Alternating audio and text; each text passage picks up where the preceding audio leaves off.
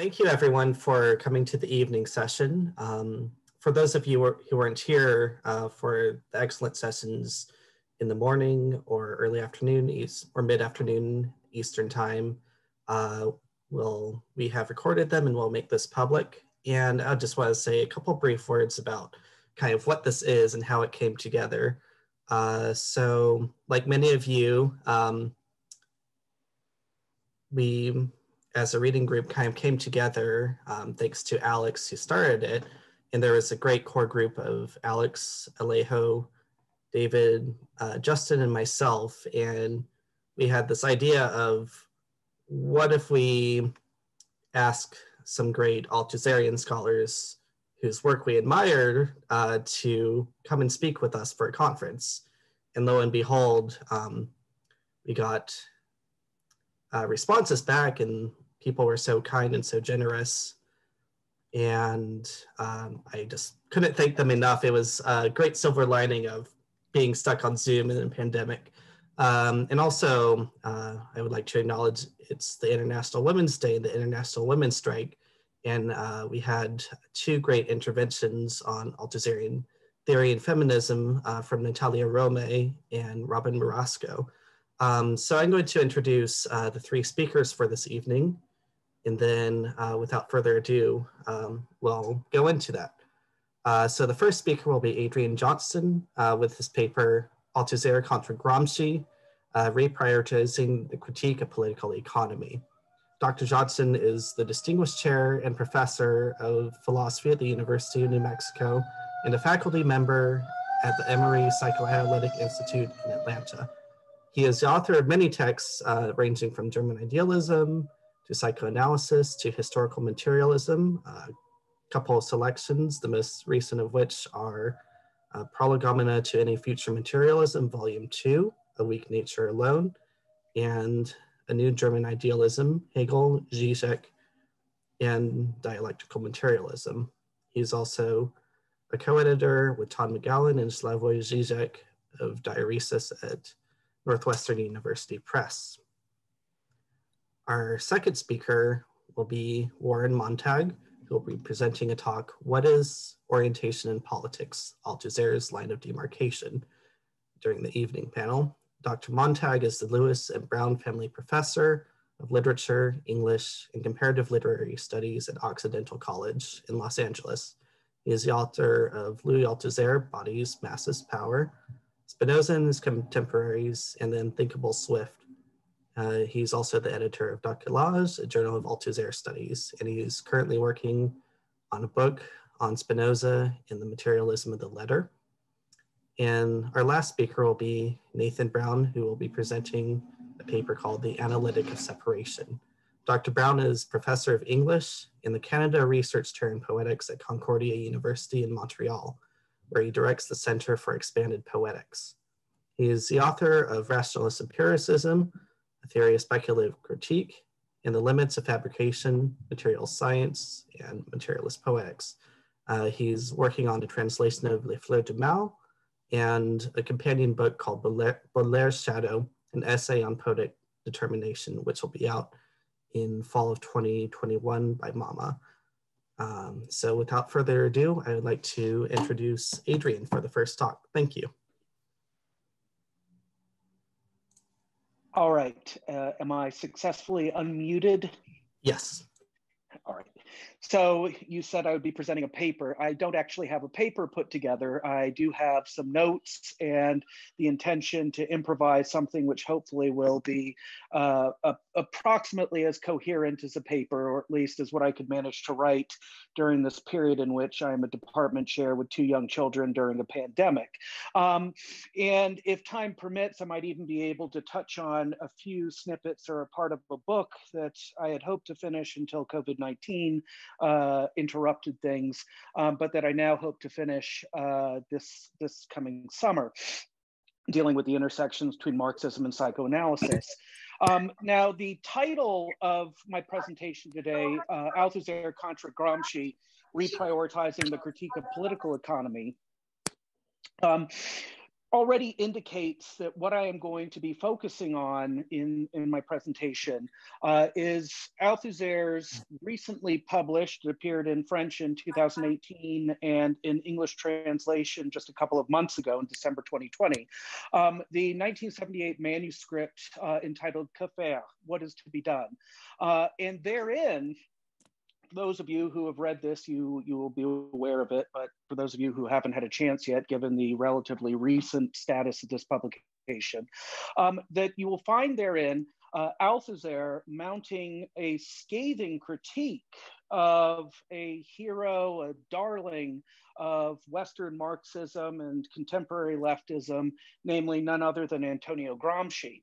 And for many, including people relatively familiar with Althusser, but especially for those whose acquaintance with him is limited more or less to, in particular, what I expect, especially given when Althusser is taught to undergraduates, is his single most widely read text, the essay Ideology and Ideological State Apparatuses, that given that Althusser and the fact that the essay on the ISAs, as well as the longer manuscript from which it was taken on the reproduction of capitalism, clearly has significant depths to Gramsci and seems much more positively disposed to the Gramscian legacy and really redeploys it in a certain way in terms of Althusser's account of quote unquote ideology and ideological state apparatuses.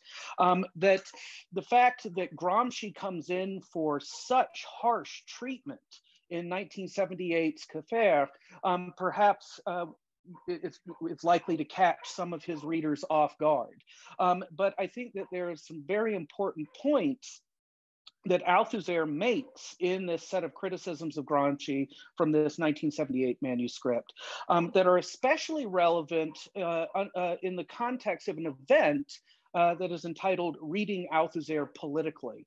And I want to really draw out what I think are the urgent, pressing contemporary implications of this later Althusserian critique of the Gramsci of the prison notebooks, in the course of my presentation, but also at the same time situate this in relation to the context of European Marxism from the early decades of the 20th century, up through Althusser and even beyond into recent and contemporary permutations of the Western Marxist tradition. Now, I along with complementing the Althusser of Que faire, I would interpret what is almost I would risk saying the excessive valorization, even worship at times, of a certain version of the figure of Gramsci as the author of the prison notebooks. This valorization I see as symptomatic of problems on the linked levels of both theory and practice plaguing contemporary variants of leftism, of radical leftism, and whose radicality I think is somewhat compromised by what is involved in this elevation of Gramsci to, an almost saintly figure in the Marxist canon. And one thing that I would begin by highlighting here, apropos Althusser's critique of Gramsci, and especially the Gramsci I have in mind, who is valorized by various currents of especially Marxism. Pardon? Oh, I'm sorry, I heard somebody's voice for a second. All right. That at one point in what is to be done, and here I don't have the English translation yet, but in the French edition, it's on page 88. At one point, Althusser pays Gramsci a backhanded compliment and says he achieved such originality that he managed to, in his path-breaking, pioneering inventiveness, to actually just leave Marx behind and to lose contact with Marxism. And one way that one could paraphrase this is to say that in essence, Althusser, at a time when you already have emerging certain variants of post-Marxism, especially what is associated with figures like Lecloud and Mouffe, et cetera, that the later Althusser is indicating that in a way, the post-Marxist reliance on Gramsci, and the fact that, for instance, the Gramscian account of hegemony looms so large in Lecloudian radical democratic post-Marxism, that basically Althusser is saying, well, yes, in a sense, Gramsci was already, albeit avant la lettre, the first post-Marxist in this sense. And moreover, it's a sense in which, according to this Althusser, of course, with the prefix post, it can mean, on the one hand, leaving behind, and on the other hand, carrying forward. That it, like Hegel's Aufhebung, it can convey, on the one hand continuity, and on the other hand discontinuity. And I think on Althusser's assessment, Gramsci's post-Marxism avant la lettre goes too far in the direction of post in the sense of leaving behind rather than carrying forward. Hence Gramsci's quote unquote originality. And of course, this has everything to do, on Althusser's assessment, with the manner in which Gramsci replaces certain core components of classical historical materialism, including that of Marx and Engels themselves, with a set of terms/concepts that, in Althusser's view, basically get rid of the emphasis on the economy that is, however one needs to qualify it, nonetheless would seem to be a really core distinguishing component of Marxism by contrast with any number of other approaches. If you completely eliminate any prioritization of the economy whatsoever, then it seems as though you're open to having to answer to questions along the lines of, well, why not just, for instance, opt to embracing, Weber, or flashing forward other, non-Marxist social theorists, who would say, oh, well, you just have an array of different forces and factors, and in different contexts or different points in social history, certain conjunctures, there'll be some that predominate over others, but there's no prioritization, no inherent essential priority to be granted to any one or several of these over others. At that point, you really, Marx is, in a way, in some respects, a superfluous point of reference. And it's really hard to say that you at that point remain a historical materialist. And Althusser, when critiquing Gramsci in the context of this 1978 manuscript Kéfer, things that Althusser points out is that, okay, well, in Gramsci's struggle against the economism, both of the Second International and of Stalinism, that he goes so far in the direction of valorizing superstructure over infrastructure that he even at certain points, Althusser alleges, seems to just erase infrastructure altogether.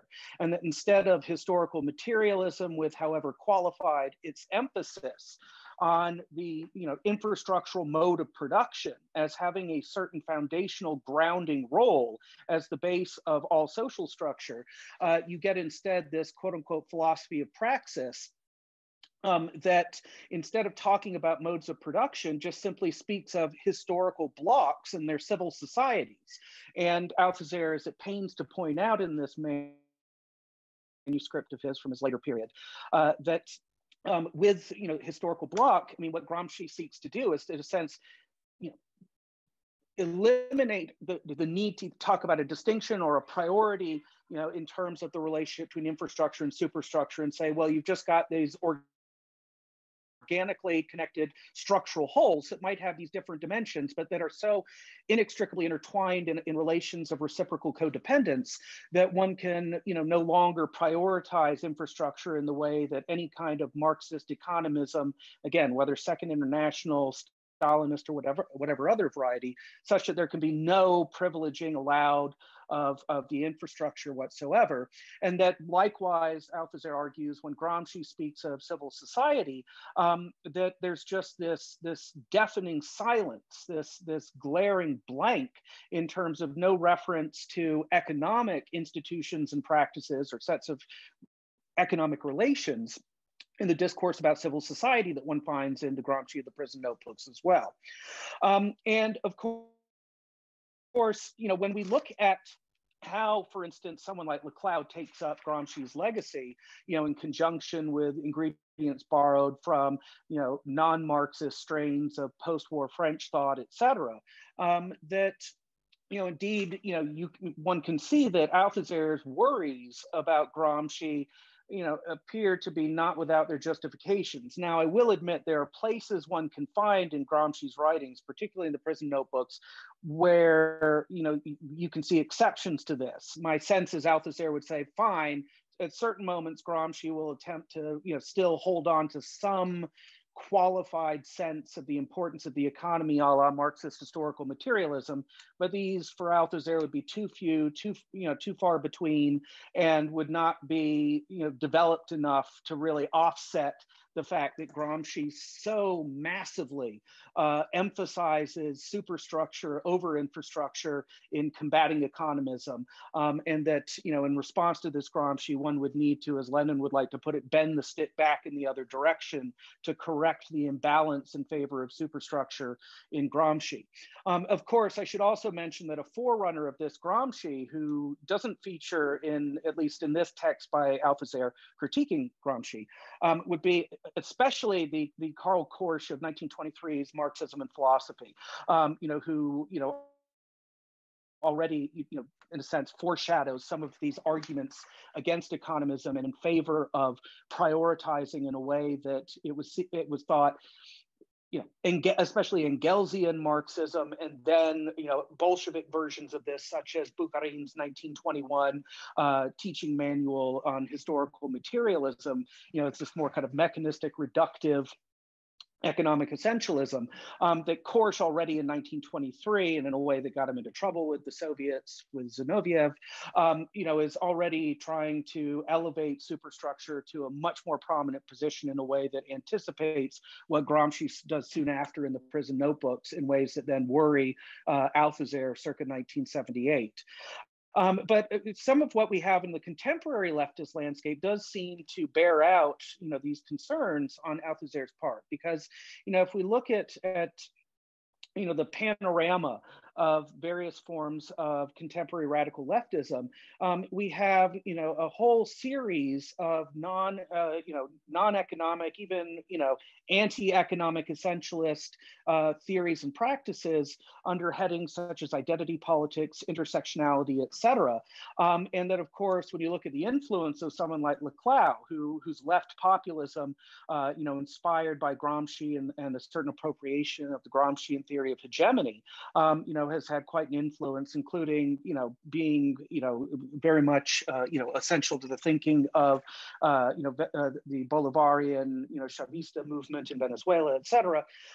And moreover, other figures, take, for instance, even though he doesn't, trace his Marxist lineage in the same way, but you take a figure like Badiou, who insists on the purity of politics, with it being not only at a distance from the state, but also divorced from any sense of economic conditioning of political events and subjectivities. That we have, this whole, and there are many other examples that could be given, but in the interest of time, I'll just simply, make a sweeping gesture in the direction of this whole range of both, you might say, academic and non-academic, theoretical and practical currents of radical leftism, that indeed, can be seen as, present-day descendants of this line of anti-economistic Western Marxism that, Gramsci is an early leading representative of.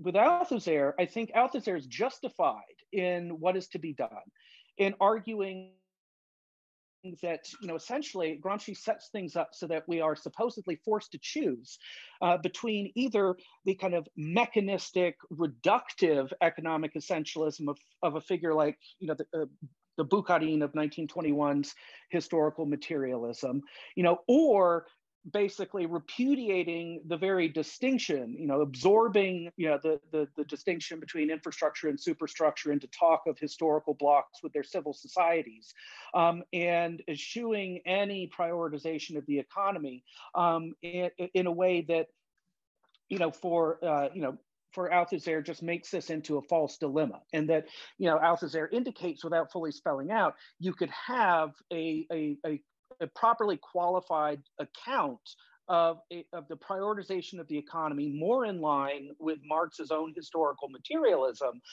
that nonetheless did not just lapse into the crudeness, the vulgarity of something like Bukharin's version, that of course Gramsci is able to score points against with relative ease in the prison notebooks. And I think there's something fundamentally correct about this intuition on the part of the later Althusser.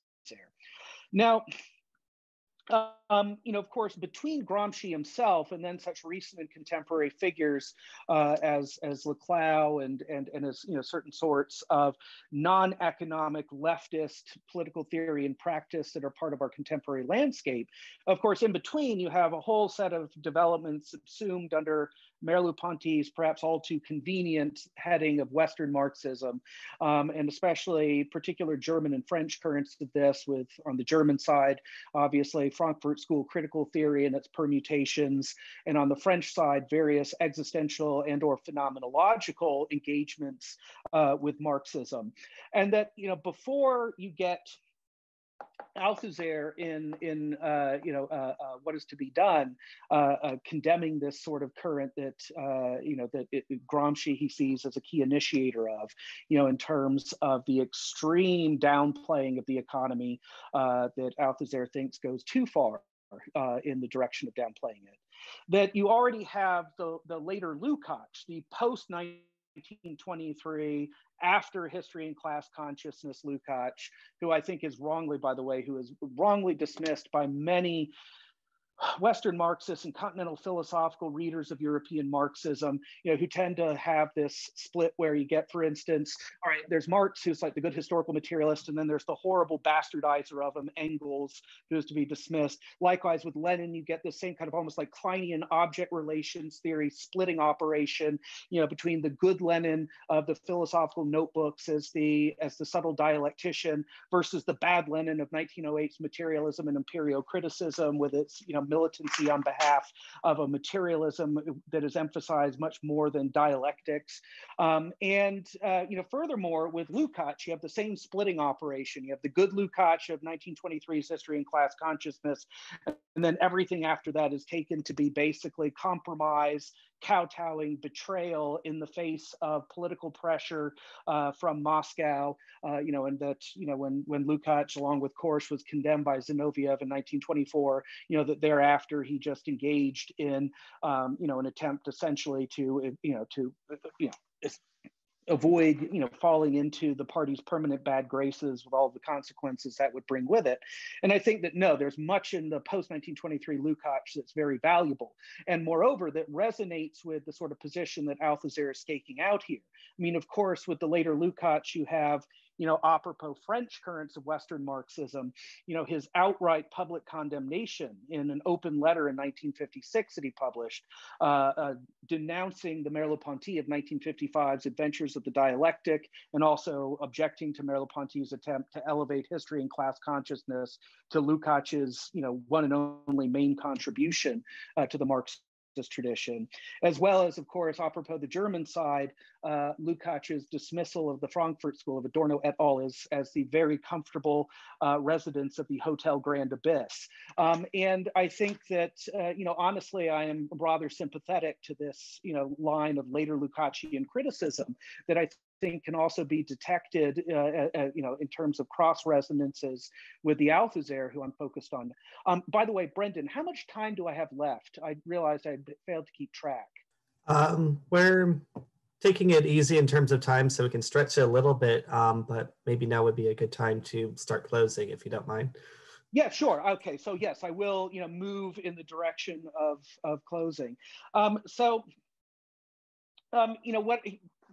Basically, to cut to the chase, skipping over a few intermediate links, but I'd be happy to make those explicit if asked to in the discussion to follow. I would say, siding with both this later Lukács and the Althusser, who is harshly critical of Gramsci in What Is to Be Done, that I would argue that essentially, what has happened in terms of the trajectory of Western Marxism is that starting with the young Lukács, the Lukács of specifically history and class consciousness, as well as the Gramsci of the prison notebooks and also the course of Marxism and philosophy. There's actually this interesting set of tensions and the very origins of this of the trajectory of 20th century European Marxism, including what's then led up to certain things that are part of our current situation, that can be seen in terms of issues having to do with concerns over economism, and with it, hand-wringing about various kinds of reductionism. And if you look at within the young Lukács himself, you can see a tension in history and class consciousness, between, on the one hand, what Lukács shares with the other founding figures of Western Marxism, especially Korsch and Gramsci, the rejection of any kind of crudely reductive economism, again, whether of Second International or Stalinist varieties. But of course, not Stalin quite yet, since it's 1923. But at the same time, of course, the most famous chapter of history and class consciousness is the one on reification. And of course, what is the lesson of reification a la Lukács, whatever later self-critical caveats he attaches to it after 1923? Well, it's that, what starts at the level of the economy in terms of the commodity form doesn't stay there, that it basically spreads out and colonizes. It, in a sense, reduces all of the rest of social reality under capitalism, to this form of alienating, thingification, Verdinglichung, and that we get, and that with reification, we get the emphasis on the fact that indeed capitalism is objectively reductionistic in terms of how it operates. And so that would seem to call for, instead of worrying about a historical materialism as a theory, first and foremost, of capitalist society and its history, that it would seem as though being worried about having an anti-reductive historical materialism, while at the same time acknowledging that capitalism itself is really objectively in and of itself reductionistic and economically reductionistic, that indicates that there's a bit of a problematic tension there. And that, here I can't help but think of, so in 2004, on The Daily Show, this is now a very dated reference, but back when George W. Bush's Iraq War started to take a turn for the significantly worse in terms of Bush's plans and purposes, the correspondent Rob Corddry, in dialogue with Jon Stewart as the then host of this program, was playing a reporter who was covering the Iraq War, and who at one point says to Stewart, you see, John, what we're currently struggling with in reporting on the war here is that the facts themselves are biased, that the facts of the war are showing an alarming anti-Bush bias, right? And I would say that in a certain way too, like apropos capitalism, it's that, well, it's not that, a reductionistic theory is necessarily wrong when what you're dealing with is a reality that in and of itself is actually reductionistic, is that, capitalism itself has this very reductionistic agenda. And, a theory that insists on being anti-reductive and rejects economism entirely is likely to be in certain very problematic ways out of step with its target object of inquiry. And to me, one of the real ironies is, starting with the young Lukács and coloring a lot of Western Marxism, is that they end up being anti-reductive where they should be reductive, namely in terms of a historical materialist theorization of an object, namely capitalist society, that is itself inherently reductionistic in its very reality. I mean, here I'd almost call for a notion of real reduction to complement the Sohn-Rethel notion of real abstraction. And then it is reductive where it should be anti-reductive, namely in, starting with the young Lukács, the repudiation of anything along the lines of Engels's dialectics of nature, and with that essentially ceding all of non-human nature to the explanatory jurisdiction of non-dialectical scientific approaches. And I think that there are arguments that even the late Lukács in the Ontology of Social Being, for instance, when he embraces this tradition of dialectical materialism that he rubbished in his youth, indicating that that's a mistake in terms of, saying that, all right, basically a really crude, reductive, non-dialectical, Verstand type natural scientific thinking does justice to nature, and dialectics and all of its subtlety will be reserved for social history alone.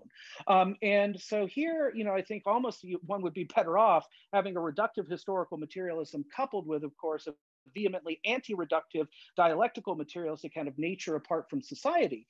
And some of my own work kind of pleads in that direction. And then the other alternate conception of nature in the Western Marxist tradition, like what you have in certain versions of Frankfurt School theorizing, is basically, Coletti, I think, had some justification when he was a Marxist, saying that the Frankfurt School was just another chapter in the long history of German Romanticism, kind of romantic conception of nature, which is also not, I would say, from the standpoint of anyone indebted to the tradition of dialectical thinking, including dialectically conceiving nature, beginning with Hegel and Schelling and continuing through Engels onward, is also, for various reasons, somewhat dissatisfying. But I will stop myself now. Sorry if I ran long. Thank you, Brendan. Let's just end here. Thank you, Adrian. We'll move on with the panel talks, and then we'll take a short break and have Q&A. So next, I would like to introduce Warren Montag with his talk, What is Orientation in Politics? Althusser's Line of Demarcation. So thank you, Dr. Montag. Okay, can you hear me? Yes. Thank you very much, and thank you to the organizers for putting on this very, very interesting conference. And it's wonderful to see so many old friends out there in the audience, and I hope this will be of interest. Okay, perhaps the position of the left in the present conjuncture, insofar as this conjuncture is composed of and indeed dominated by unprecedented events and forces, is best understood in the terms of Kant's essay, Was heißt sich im Denken orientieren? What is meant by orientation in thinking, from 1786. In it, Kant asks us to imagine a scenario in which we have left the familiar objects of experience behind. Quote, in the dark, I orient myself in a room that is familiar to me, if I can take hold of even one single object whose position I remember. But it is plain that nothing helps me here except the faculty for determining position according to a subjective ground of differentiation, that is, distinguishing my left from my right. For I do not see at all the objects whose place I am to find, and if someone, as a joke, had moved all the objects around, so that what was previously on the right was now on the left, I would be quite unable to find anything in a room whose walls were otherwise wholly identical. But I can soon orient myself through the mere feeling of a difference between my two sides, the right and the left, unquote. We too find ourselves in a kind of darkness, perhaps the most profound darkness of all, a conceptual darkness, in which the political conjuncture has not only moved the familiar objects around, but has replaced them with a series of unfamiliar objects in unfamiliar places.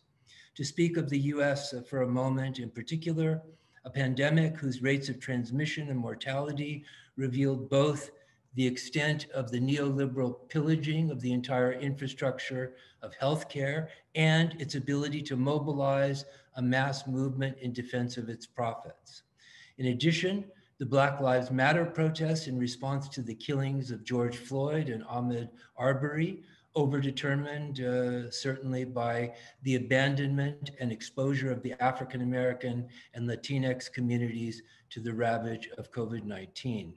And finally, the armed white supremacist movements that united in opposition to various measures designed to stop the spread of COVID-19, as well as in opposition to the Black Lives Matter demonstrations as soon as they began to decrease in number and size, leading finally to the attempt to prevent the certification of the 2020 election with the aim of securing a second term for Trump.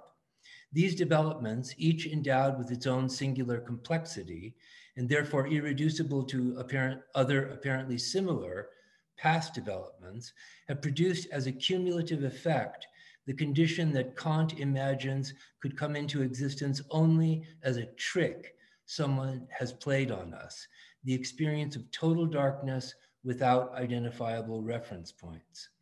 We cannot choose the position from which we begin to find our way, but we can call on what Kant calls the feeling of difference, or the subjective ground of difference, although on the condition that we understand that difference as already indelibly inscribed within us, not by subjective experience, individual or collective, but by the experience that is simultaneously subjective and objective of class struggle in the very broadest sense.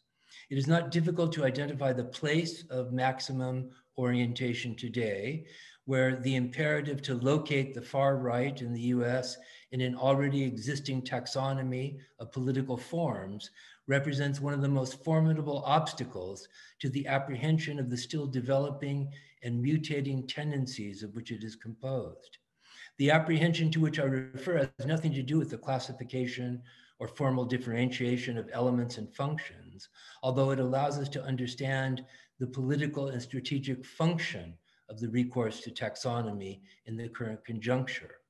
Instead, it is the apprehension of how these tendencies increase their capacity to move both minds and bodies, the strategies and tactics they employ, often unintentionally, without being able to articulate them, to selectively mobilize or demobilize the forces in play. This approach is not the abandonment of historical definition, but its precondition, because what we discover about the present may well transform the concepts we have inherited from the past. Although we are disoriented by the tricks we have in fact played upon ourselves, we have the means to begin to orient ourselves politically, that is both theory and practice, in the darkness of what has been variously called fascism, neo-fascism, proto-fascism, quasi-fascism, pseudo-fascism, white supremacy, white nationalism, white Christian nationalism, authoritarian populism, and authoritarian neoliberalism, and I'm sure that's not an exhaustive list.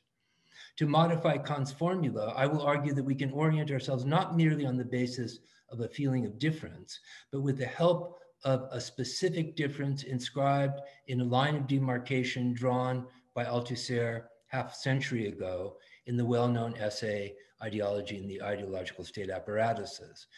He did so by means of his thesis that ideology has a material existence. This thesis, the second of two theses preliminary to what he calls, quote, my central thesis on the structure and functioning of ideology, which is interpolation, is often overlooked by commentators, with the result that the extent of Althusser's break with earlier notions of ideology has been obscured. More importantly, we know now that Althusser's thesis did not arise from philosophical reflection alone.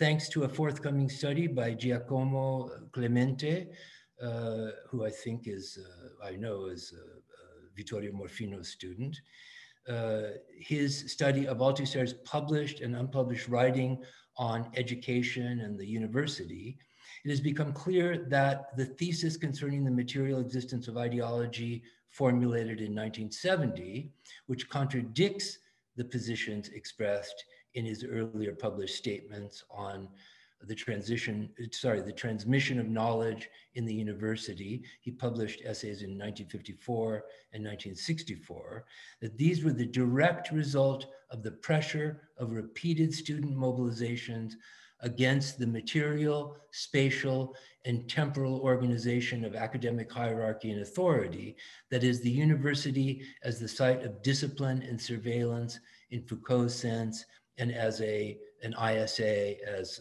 Althusser understood it. The written record of Althusser's reflections on the university shows that the concept of l'appareil scolaire, the educational or scholarly apparatus or state apparatus, initially took shape in the very student demands and criticisms that he initially rejected, and that perhaps only the importance he accorded to the students' critique of the university in the Cultural Revolution, the Chinese Cultural Revolution, combined with the power of the May Revolt, convinced him to accept. Although the term ideology appears far less frequently today than was the case in 1970, in part because of the suspicions engendered by Althusser's essay, its place in all the diverse forms of Marxism in the immediate aftermath of May 68 made it necessary for him to intervene in the whole question of ideology to allow something new to be said about it. And we should be clear that the diminishing frequency of the term in our time in no way signals a diminution of the power of the cluster of concepts from which the notion of ideology drew its meaning.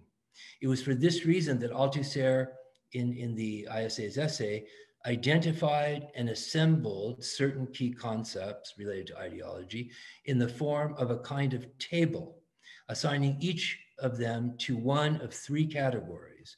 One, concepts that have disappeared or perhaps should disappear from his exposition. Two, concepts that have survived, perhaps in some modified form. And three, those that have appeared unexpectedly because they were not usually thought of in conjunction with the idea of ideology. Of course, as is typical of Althusser, his attempt at schematization in no way corresponds to the actual presence or absence of these terms in the text. He declares that the term ideas has disappeared, while in fact it appears 24 times, most of which occur after he has declared that it has disappeared. Consciousness, declared to have survived, appears in contrast only 15 times. Further, Althusser places quotation marks around ideas in 7 of the 24 occurrences and around consciousness in 5 of the 15 occurrences. And it's difficult, I think it's impossible to determine what the logic of the quotation marks or their absence is finally about. In fact, both terms survive as if we cannot really do without them, but at the cost of being placed sur la tour, that is, of being allowed to stand, but crossed out. It's a concept, well, from Heidegger, but also from Derrida, where Althusser got it. Being allowed to stand as stand-in concepts, necessary at present, but indelibly marked as inadequate in that they are vague enough not to serve as the foundation for a chain of errors, but specific enough to occupy the place of the missing concept, whose lack it is essential to note. And that's an idea that he took from Lenin, materialism and imperial criticism. It may be that fascism, for us, understood as anything other than a state form belonging to a particular historical moment, is one of these temporarily necessary but finally inadequate concepts.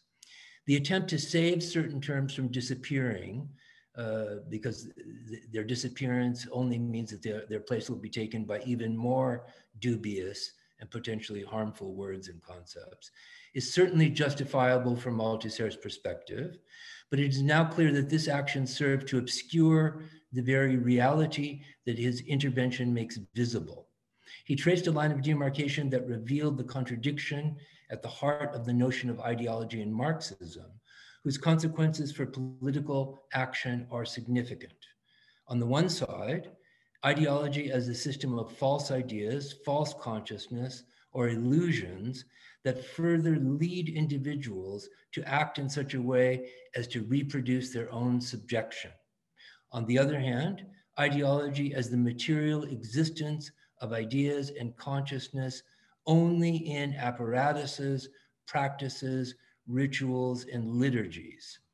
I would argue that it is this difference or distinction that will allow us to orient ourselves in theory and practice in the absence of familiar landmarks, even when we fail to note their absence, on the condition that we continue to work on this difference.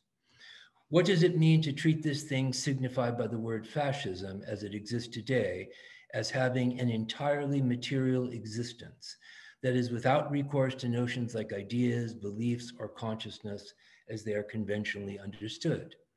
Althusser says it quite directly.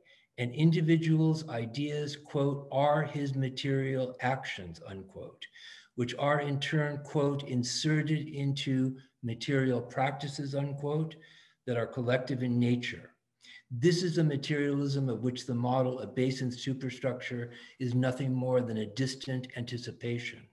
While this model marks an advance over any notion that ideas are independent of their material circumstances and as such can be dispelled or changed by critique, the form of dependence that the base superstructure model confers on ideas renders them nothing more than expressions whose reality lies outside of them.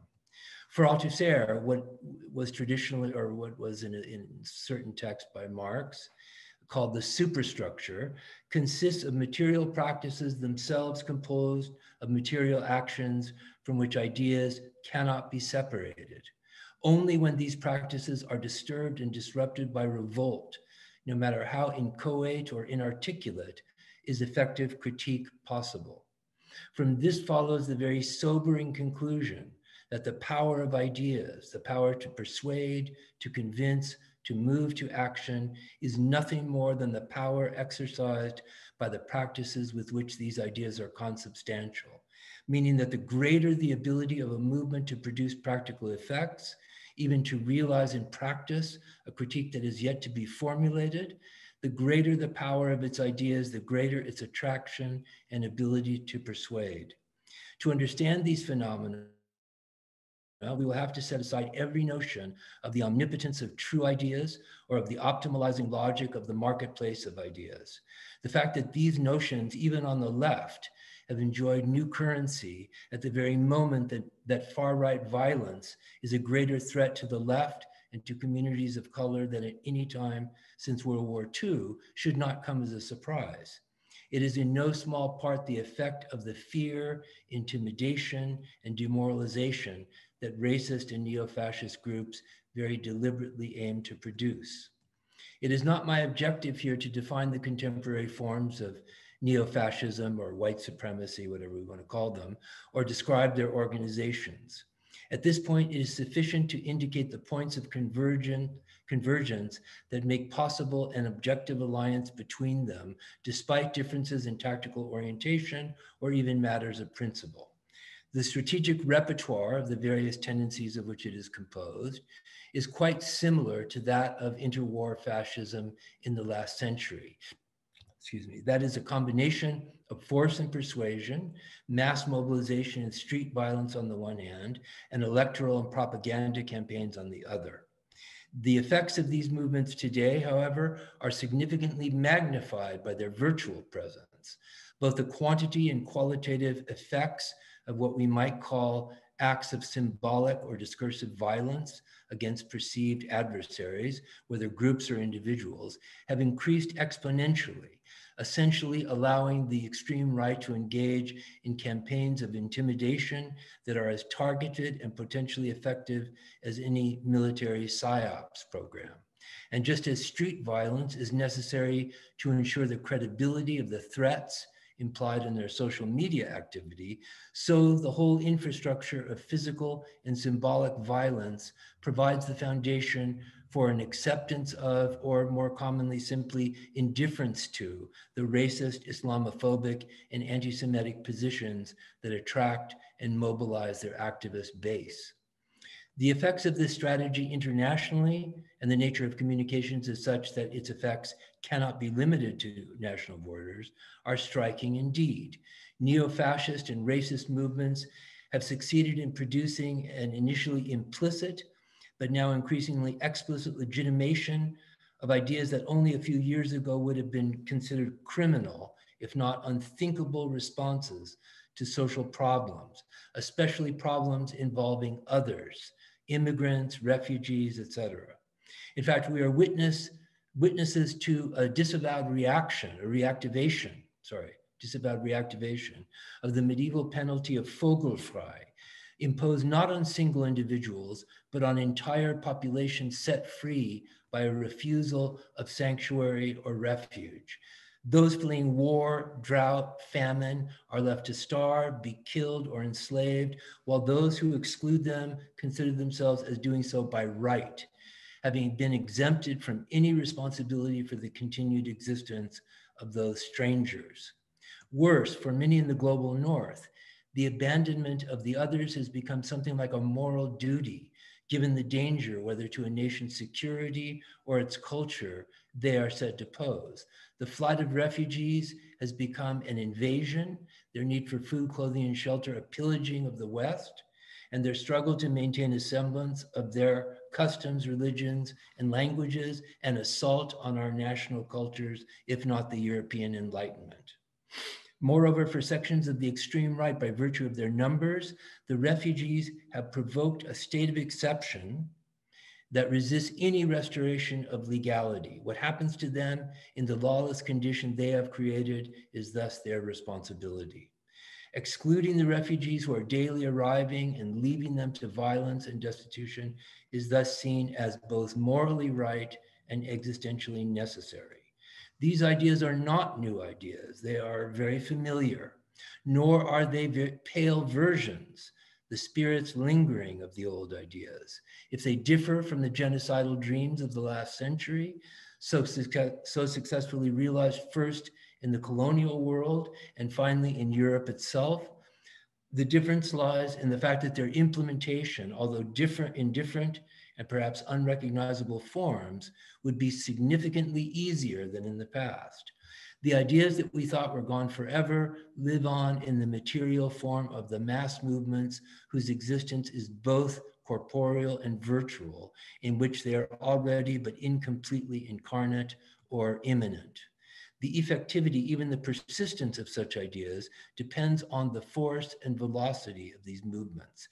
We cannot measure this force and velocity, however, solely by the number of adherents the ideas of white supremacy, racism, Islamophobia, et cetera, actually mobilize, whether as voters or militants. The extent of their power is most clearly displayed in the degree to which they are able to neutralize active opposition and to render their adversaries inactive and inarticulate by diminishing their capacity to think and to act. In this, they have had considerable success, both in the US and elsewhere.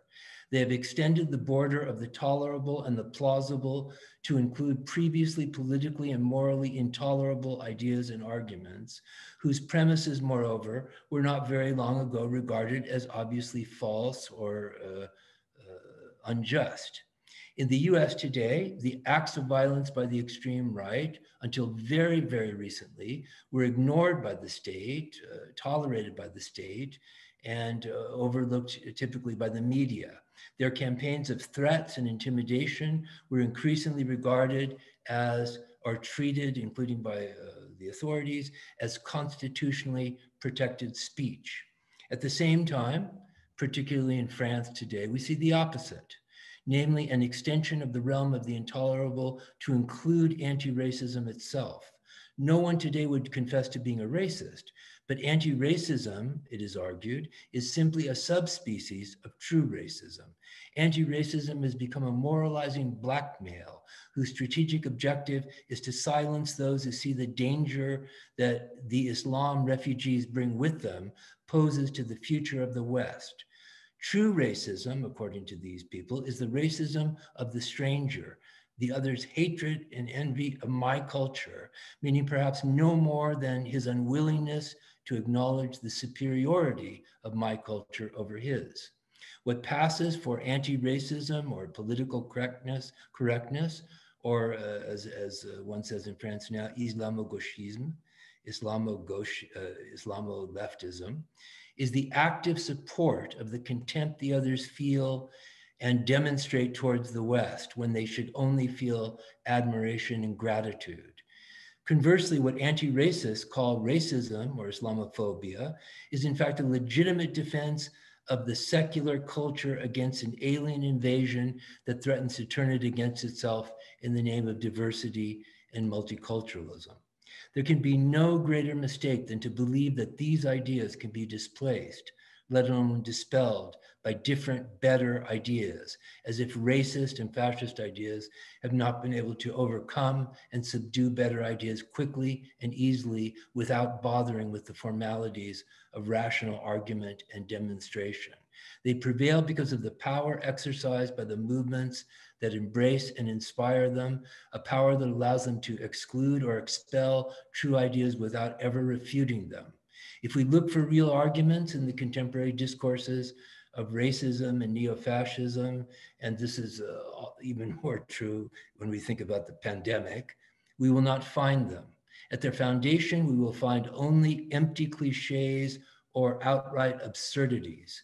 Their ideas advance not through their intrinsic power, but through the ability of the movements that bring them to life to paralyze critical thought and action through fear, both fear of the other, but much more importantly, fear of the power of the movements themselves. To understand the complexity of the fear that far-right movements inspire, we have to turn to Hobbes, who uses the term awe to describe the complex passion the sovereign must inspire in the people in order to be effective. For there to be peace among men who are naturally at war, there must be, quote, a common power to keep them all in awe. And awe here, of course, means fear and might reasonably be translated as terror. But it is fear of something whose power must necessarily be far greater than ours, and that being greater surpasses our ability to understand it. It is fear mixed with mystery, but something like a sense of the sublimity of what we fear, that is a fear of an immensity and a level of violence that lies beyond comprehension. The feeling of awe here approaches a kind of reverence, but a reverence that does not know itself as such, an idealizing but disavowed identification with the aggressor. Thus, as racist and neo-fascist movements grow more powerful, they shift the relations of power in the different sites and forms of confrontation throughout society in their favor. And as they do so, we see repeated everywhere the spectacle that Spinoza had the courage to formulate in the first person. I see the better, judge it to be the better, and pursue the worse.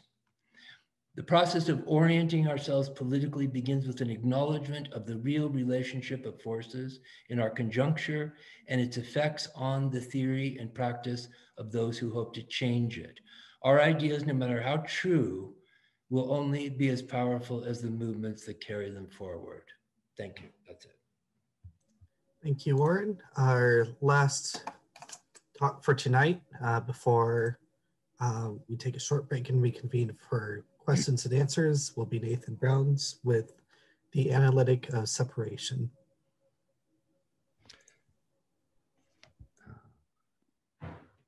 Okay, thanks so much.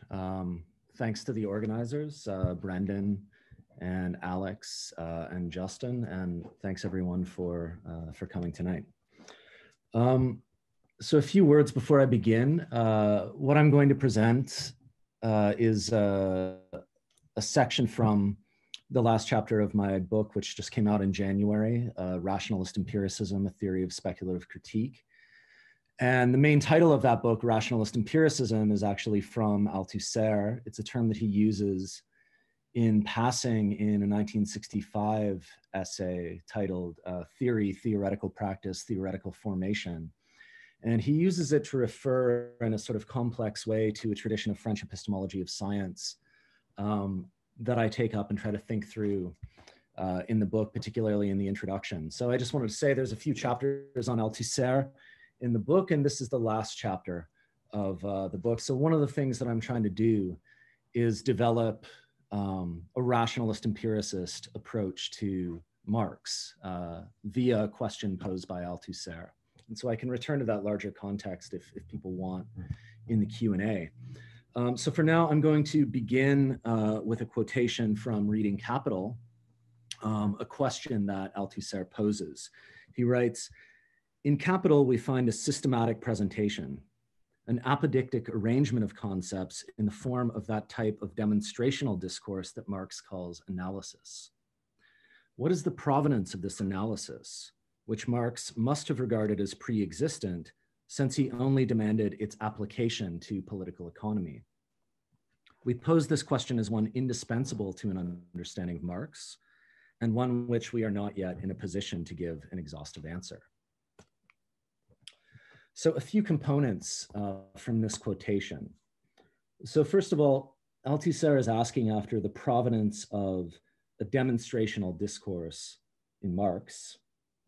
And it's one that involves an apodictic arrangement of concepts. concepts. And he claims that Marx must have regarded this discourse as pre-existent, since he only demanded its application to political economy, right, rather than its invention. And finally, Althusser says that he's not yet in a position to give an exhaustive answer to this question. That is to say, what's the provenance of this demonstrational discourse? And so I propose to answer this question directly. And I can't do so exhaustively in 20 minutes, but there's more on this in the chapter that I'm drawing this from. So to get to the point, my answer to this question is that Marx grasps the relationship between the history and the structure of capitalism as what he calls a process of separation, Scheidungsprozess. And he develops, grasping this from the relation between the history and the structure of capitalism, he develops an analytical method that I'll call the analytic of separation. So this mode of analysis involves a method of immanent critique. That is, the structural determinations of capital are inferred from the contradictions of its history. And then these are applied to a critical understanding of political economy, the critique of political economy. So the argument is that this mode of analysis is pre-existent insofar as it's derived from the process of separation that is the history of capitalism itself. So Marx, through what might be thought of as an empirical dimension of his theory, observes the history of capitalism and rationally turns this into an analytical method applied to political economy, the analytic of separation, from the process of separation that he reads in the history of capital. Okay, so the key to grasping the concept of separation as an answer to Althusser's question and understanding its political significance is to grasp it as a displacement in Marx's mature work of the concept of alienation. So for Althusser, the centrality of alienation in the vocabulary of Marx's early works is symptomatic of his early humanist ideology. And this is partly because the logic of Entäußerung, of alienation, is that of exteriorization.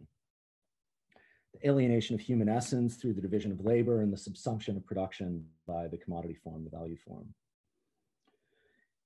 In Capital, the concept of alienation is still used, as Althusser's critics have often pointed out, but it's the term Scheidung, which is translated as separation or divorce, more literally, that takes on a more systematic significance in Capital Volume 1, signaled by the description of the division of labor as a Scheidungsprozess, and also by the use of the term in the context of primitive accumulation, and also the tendential separation of the nominal content of the money form from its material substrate. So both of these, primitive accumulation and that separation of nominal content of the money form, are both described by Marx using the term Scheidungsprozess, as is the division of labor.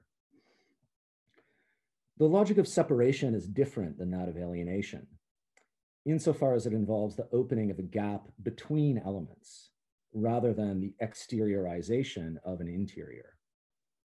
And it's this different logic that enables separation to function across different contexts in Capital in a way that wouldn't be possible for the term alienation. So it gives, this concept of separation gives Marx new analytical extensions that wouldn't be possible through the logic of alienation. However, despite its systematic significance, the concept of separation also plays a somewhat recessed role in Volume 1 of Capital. So there's no section of the book that's explicitly devoted to the concept. It doesn't appear in the table of contents, unlike so many of the other major concepts and categories in Capital. And recent introductions to Capital by figures like Michael Heinrich or David Harvey grant the concept no major role, which would be unthinkable for terms like value or labor power or accumulation. But in fact, I want to argue that separation is an even more fundamental concept in Marx than value itself. And that it's only by understanding the history of capital as a Scheidungsprozess, as a process of separation, that we can understand the concept of value in Marx. This, I think, is also the key to reading Marx politically, or one of the keys, and in an Althusserian way. And that's because it's the concept of separation that allows us to grasp the integral relation between the historical and theoretical chapters of Das Kapital through a single process and a single term. Consider Marx's claim in chapter 3 of Capital that, quote, the division of labor converts the product of labor into a commodity and thereby makes necessary its conversion into money. I'll just read that again because it's important here. The division of labor converts the product of labor into a commodity and thereby makes necessary its conversion into money. So it's the division of labor that does this. And that's in chapter 3 of Capital, prior to the chapter on the division of labor. So we can only understand this claim retroactively after reading chapters 13 to 15 of the book on the division of labor as a process of separation, which converts the product of labor into a commodity precisely by creating what Marx calls an all-around material dependency, in which producers do not have access to the products of their labor except through the mediation of capitalist exchange, and in which the value of commodities is determined by the measure of socially necessary labor time attendant upon the abstraction of labor power as a commodity from any, and also something that has to be reproduced, from any concretely embodied instance of labor. So the value form, which will subsume the production and exchange of commodities, we could say is grounded in a manifold process of separation that begins with primitive accumulation and has its nexus in the division of labor. So let me spell out the different forms of separation that we encounter in volume 1 of Capital. So the separation of labor from property, the separation of producer from product. So those are proper to primitive accumulation, which again, Althusser explicitly calls a Scheidungsprozess.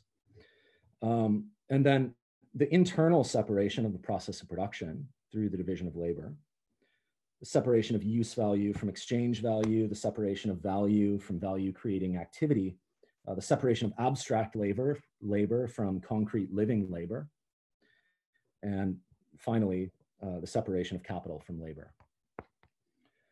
So through all of these, considered as a historical process of separation, combining these together, social individuals are separated from the conditions of possibility to reproduce their lives without the mediation of commodities and money. The systematic import of the concept of Scheidungsprozess in the division of labor chapter becomes clear if we consider that the chapters on cooperation, the division of labor, and machinery and large-scale industry make up the bulk of part 4 of Capital, which is titled The Production of Relative Surplus Value. So this is a key point. Interestingly, it's these historical chapters describing the division of labor as a process of separation, and doing so in some empirical detail, that ground the concept of relative surplus value, which is at the core of Marx's whole analysis. Not only the center of the book, but I would say structurally the core of his theoretical apparatus, because it links together his structural theory with the concrete history of capitalism. It does so because it's the increasing production of relative surplus value, which is made possible by expanding surplus labor time through the division of labor and through technological innovation that goes along with it, that enables the process of accumulation to overcome limits upon an initial contradiction, limits upon the extraction of absolute surplus value. So one can only lower wages and extend the length of the working day so much while still being able to reproduce labor power in a systematic way. So it's the production of relative surplus value that allows capital historically to overcome this initial contradiction, these initial limits upon accumulation. But by the same token, we can also say that it's contradictions imposing limits upon the extraction of relative surplus value that will lead to the tendency of the rate of profit to fall. So this other sort of pole of Marx's theory of the history of capitalism drawn out of its structural contradictions.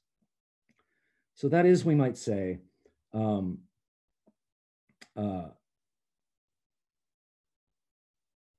there's a tendential separation of capital itself from the conditions of possibility for its own reproduction.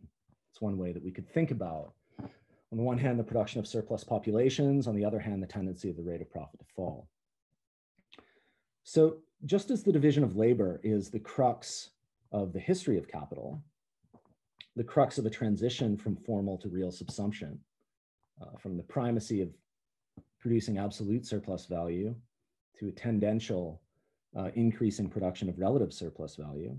So just as the division of labor is that crux of the history of capital, the concept of relative surplus value is also the crux of the theory of capitalism developed in volume 1. So grasping the division of labor as a process of separation enables us to understand the relationship between these historical and theoretical dimensions of Marx's work through the very concept that comes to displace the humanism of alienation within his earlier work. So that's the Althusserian point. So the point is as follows. It's that the concept of separation is what displaces the concept of alienation. And it's this new non-humanist concept that enables Marx to suture together the historical and theoretical dimensions of his analysis in what Althusser is calling a mode of demonstrational discourse. And the other part of the argument is that crucially, he's gleaning this from these historical chapters, most importantly from the chapters on primitive accumulation and the chapters on the division of labor. Okay, so to review, I want to emphasize 3 points. I'm realizing this is actually, I'm going to be way under time here for once. So to review, I want to emphasize 3 points. So first of all, Scheidungsprozess can be used to refer to primitive accumulation, the division of labor, and I'm extending it to the tendency of the rate of profit to fall, the separation of capital from its own conditions for reproduction. And these are joined at the crux of the theory of relative surplus value in part 4 of Capital. So secondly, understanding the link between the history and structure of capital as Scheidungsprozess emphasizes the processual dimension of Marx's vocabulary. Okay, so many of his other key terms in the table of contents are processual terms. So for example, the valorization process, the labor process, the process of exchange, right? So we get Verwertungsprozess, or Arbeitsprozess. And crucially for understanding the movement of Marx's theoretical and conceptual apparatus, right, we always have to think about the valorization process in relationship to the labor process.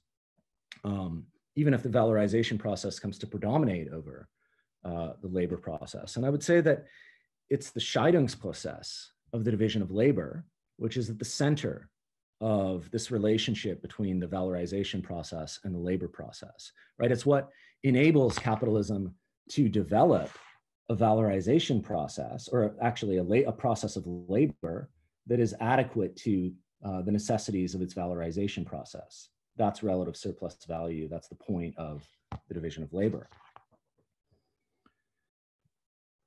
Third point, so the second point is emphasizing this processual dimension of Marx's vocabulary. Third point, this has, I think, political consequences. So we have to understand value in Marx's theory through this relationship between the valorization process and the labor process. And it's precisely as this relation that the process of separation is situated. Focusing on it as what I'm thinking here is the ground of value, Scheidungsprozess, helps us to sustain attention to the fact that capitalism is a historically contingent mode of production, that it's sustained by constantly reproducing its conditions of possibility and its structural dominance. So that is to say, capitalism is sustained not only by the value form, but also by power, right? The kind of power that acts, for example, in primitive accumulation, even the kind of power that operates managerially in the process of production, and obviously the kind of power that confronts militants and revolutionaries in revolutionary processes, or even just in processes of political demonstration. So it's power that enables, as well as the formal subsumption of social relationships by the value form, the reproduction of the relations of production. So to conclude, by answering Althusser's theoretical and methodological question, what's the provenance of this demonstrational discourse, this form of analysis? By answering that question, we also emphasize a key political dimension of Marx's mature work, and thus of the epistemological break, the break between the humanism of alienation and the non-humanist theoretical construction of the later Marx. It's the concept of separation that unites historical, theoretical, and political dimensions of capital. And we can arrive at this conclusion by understanding the import of immanent critique to Marx's method. So the method of analysis that he applies to political economy is gleaned from the structural history of capitalism itself. So what he applies rationally is gleaned empirically. And that's the import of some of these historical chapters in volume 1. His materialist dialectic is the process of separation, Scheidungsprozess, taken up, thought through, and united with a system of concepts enabling capital to be grasped structurally and historically at the same time in a manner that displaces the opposition of structure and genesis. So finally, we can say something like, the process of separation is the structural history of capitalism itself, and the analytic of separation is its adequate critique. Thanks very much. Thank you. So that was the last talk of the panel, and thank you to all three of you for excellent talks. Is it okay with everyone if we just take a brief kind of 5-minute break for all of us to gather our thoughts for Q&A? And if anyone has questions, send it to myself or any of the other hosts in the chat. Thank you. Adrian and Warren. Okay, we can start with that. Oh, okay. So thinking about both of these papers, I mean, the first thought I had is Althusser is in some ways unjust to Gramsci, though he's not wrong, but is in some ways unjust. In that, you know, especially thinking about like the role of the economic instance, as, for instance, Stathis Koulakis has like raised in his discussions of the crisis of Marxism and stuff like that, and essays like that. Althusser rarely really even mentions capitalism as such, right, in talking about these crises. But so thinking back to Gramsci and just the idea of the way that a whole philosophy is always embedded in practices, and the practices themselves sort of form a material substrate for their persistence over time. And so this sort of is the pivot to asking to my question to Warren, which is, yeah, I think this idea that, you know, in the present, we're sort of stumbling around in the dark, trying to find something to orient ourselves is an extremely, like, it is an extremely helpful formulation, I think, of Althusser's own approach to like the opacity of the conjuncture, that we have to sort of orient ourselves in it. And this is sort of a comment question mess, I guess, but in thinking about contemporary fascisms and the problem of reductionisms, or the question of reductionisms, and attempts to form politics against this sort of process, this fascism that is sort of persistent. You know, I guess like I'm sort of curious about the problem of like representing capital, right, as this sort of flattening, leveling process which produces certain results on the one hand, and then on the other hand, the very real conflictual space which is set when we consider that the right in the United States, at least, right, sort of operates as this reserve army of white supremacy, which has like this very deeply rooted, armed base, which can not just set the, not just act in a way that causes terror or fear or awe, but also like set the pace of events and the set the sort of it can create conditions to which we're constantly reacting rather than acting. So even in formulating our own conditions of action, these are still happening in a way that is fundamentally passive and reactive, and behind. And so, I mean, I think this just kind of goes back to that problem of spontaneous philosophy and the philosophy that is embedded in action, right? Whether it is thematized or not. And was wondering if there's enough that's coherent in that to sort of respond to your papers. Thank you both also. Can I answer that now or no? Yes, please. Go for it. Okay, yeah, I mean, I think it's something that I didn't talk about in this paper because I've talked about it extensively, probably repetitively elsewhere. But I think in no way can we conceive of a capitalism which is not just an abstract system. It exists in very particular forms at a given moment.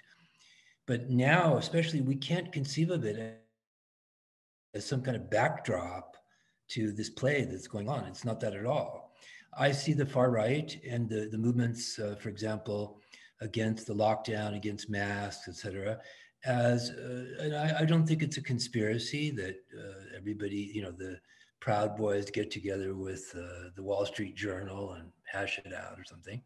But I think that there's an objective convergence of aims, and that these movements are, in a sense, defending and protecting the interests of capital. I mean, certainly defending their profits, et cetera, by, with arguments that have nothing to do with capital directly. They're not saying, they don't like socialism, but they're not claiming to support capitalism. They have a whole series of discourse about personal liberty and COVID is a hoax, et cetera, et cetera. And so I think that what we've seen is that the pandemic was a crisis for capital as well. It threatened, and to some extent the threat has come true, like a massive transfer of wealth away from them to people in need during a pandemic. And that's exactly what they didn't want. They'd do anything to avoid. And many of them would prefer, kind of violence, et cetera, to allowing that to happen. And I think that this is a perfect example of how these things are interwoven in ways that you can't even begin to separate. And I think that, I mean,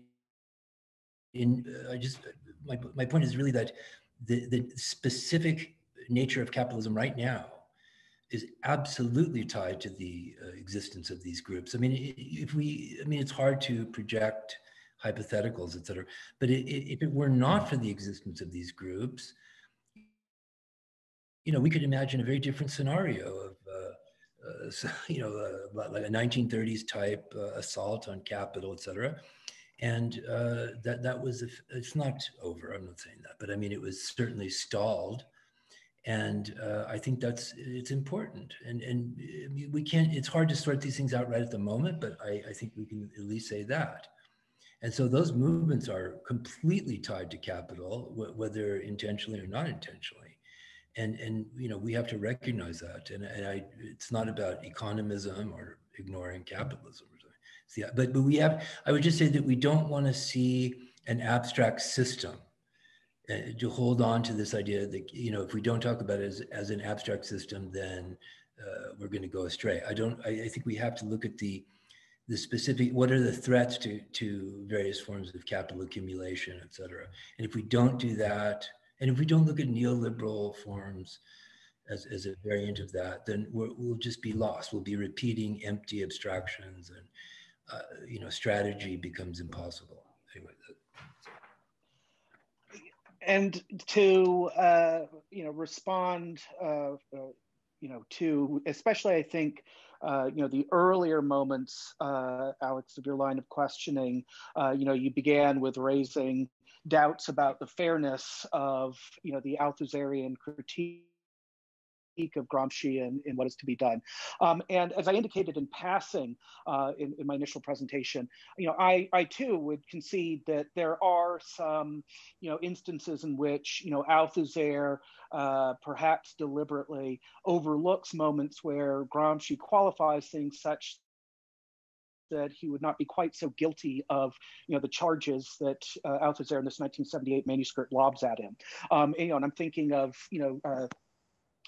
first and foremost, the fact that for Gramsci, when you are trying to account for the persistence of elements of what we might just for convenience's sake for now call superstructure. I mean, talking about, given institutions and practices that arose in a pre-capitalist mode of production. For instance, of course, Gramsci's discussions of the Roman Catholic Church in the Italian context, come to mind first and foremost. That Gramsci indicates that, that there is a way in which the mode of production in terms of the economic base or infrastructure does play a key role in determining which of these vestiges of the past manage to transplant themselves into the new historical block and integrate themselves with it and thereby persist and remain a part of the social landscape versus those that fall by the historical wayside by virtue of failing to be able to adapt themselves to the conditions and demands of an altered mode of production in terms of a changed economic base. And so, you could certainly mount a defense of Gramsci using those moments, but at the same time, I think that Althusser is correct that those moments are far outweighed, especially given, Gramsci's concern with combating certain forms of classical Marxist economism. They're far outweighed by Gramsci bending the stick in the other direction and, of course, valorizing superstructure to a perhaps exaggerated extent, in line with some of the other founding figures of the Western Marxist tradition in the 20s and 30s. And, furthermore, I think that it's telling here that, what Althusser finds fault with, views as a vice in the prison notebooks, shows up at the same time as a virtue, in interpretations such as that of, for instance, the Laclauian, reconstruction of the theory of hegemony in an explicitly post-Marxist guise. And, one has to bear in mind that, likewise, Laclau, he says, well, there are these moments where Gramsci does indeed still seem to cling to the economy, but, rather than those being slight saving graces, as they would be from the Althusserian perspective, they're residual vices to be jettisoned by, a contemporary reconstruction of a more viable post-Marxist theory of hegemony.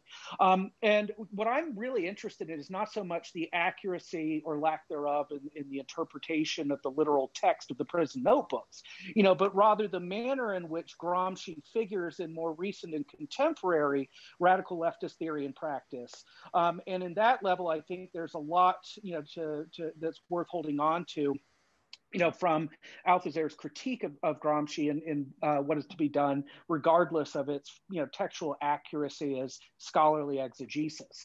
Now, of course, linked to that is just to put it in very simple terms, and it was perhaps so obvious I didn't bother to state it. Certainly I think that reinventing not only the critique of political economy in the way that I think, Warren's remarks in response to you just suggested, and certainly Nathan's paper, exhibits like what is to be gained by really a careful engagement with the mature Marx in terms of his critique of political economy. That likewise also at the level of the practice of politics. I mean, I think that in Warren's talk, his very nice Spinoza-inspired description of how the far right it induces in us on the left this debilitation, this impeding or inhibiting of our power to think, act, feel, etc., and that and especially the arousing of certain negative affects and certain trains of thought that are effectively disempowering for us at the level of practice.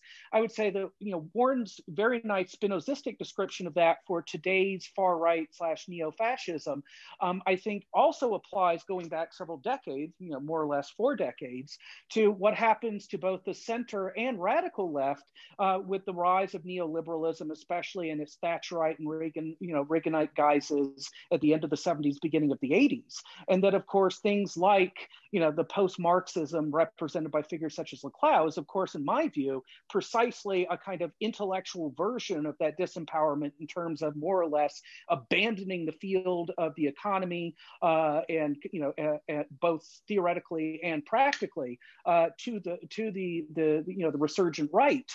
And I think that we're still living with the consequences of that 4 decades on. And I think that we have basically on the left made many grave mistakes by letting ourselves be bullied out of, fighting on the train of the economy and directly, insistently maintaining, the always political stakes of the economy, et cetera.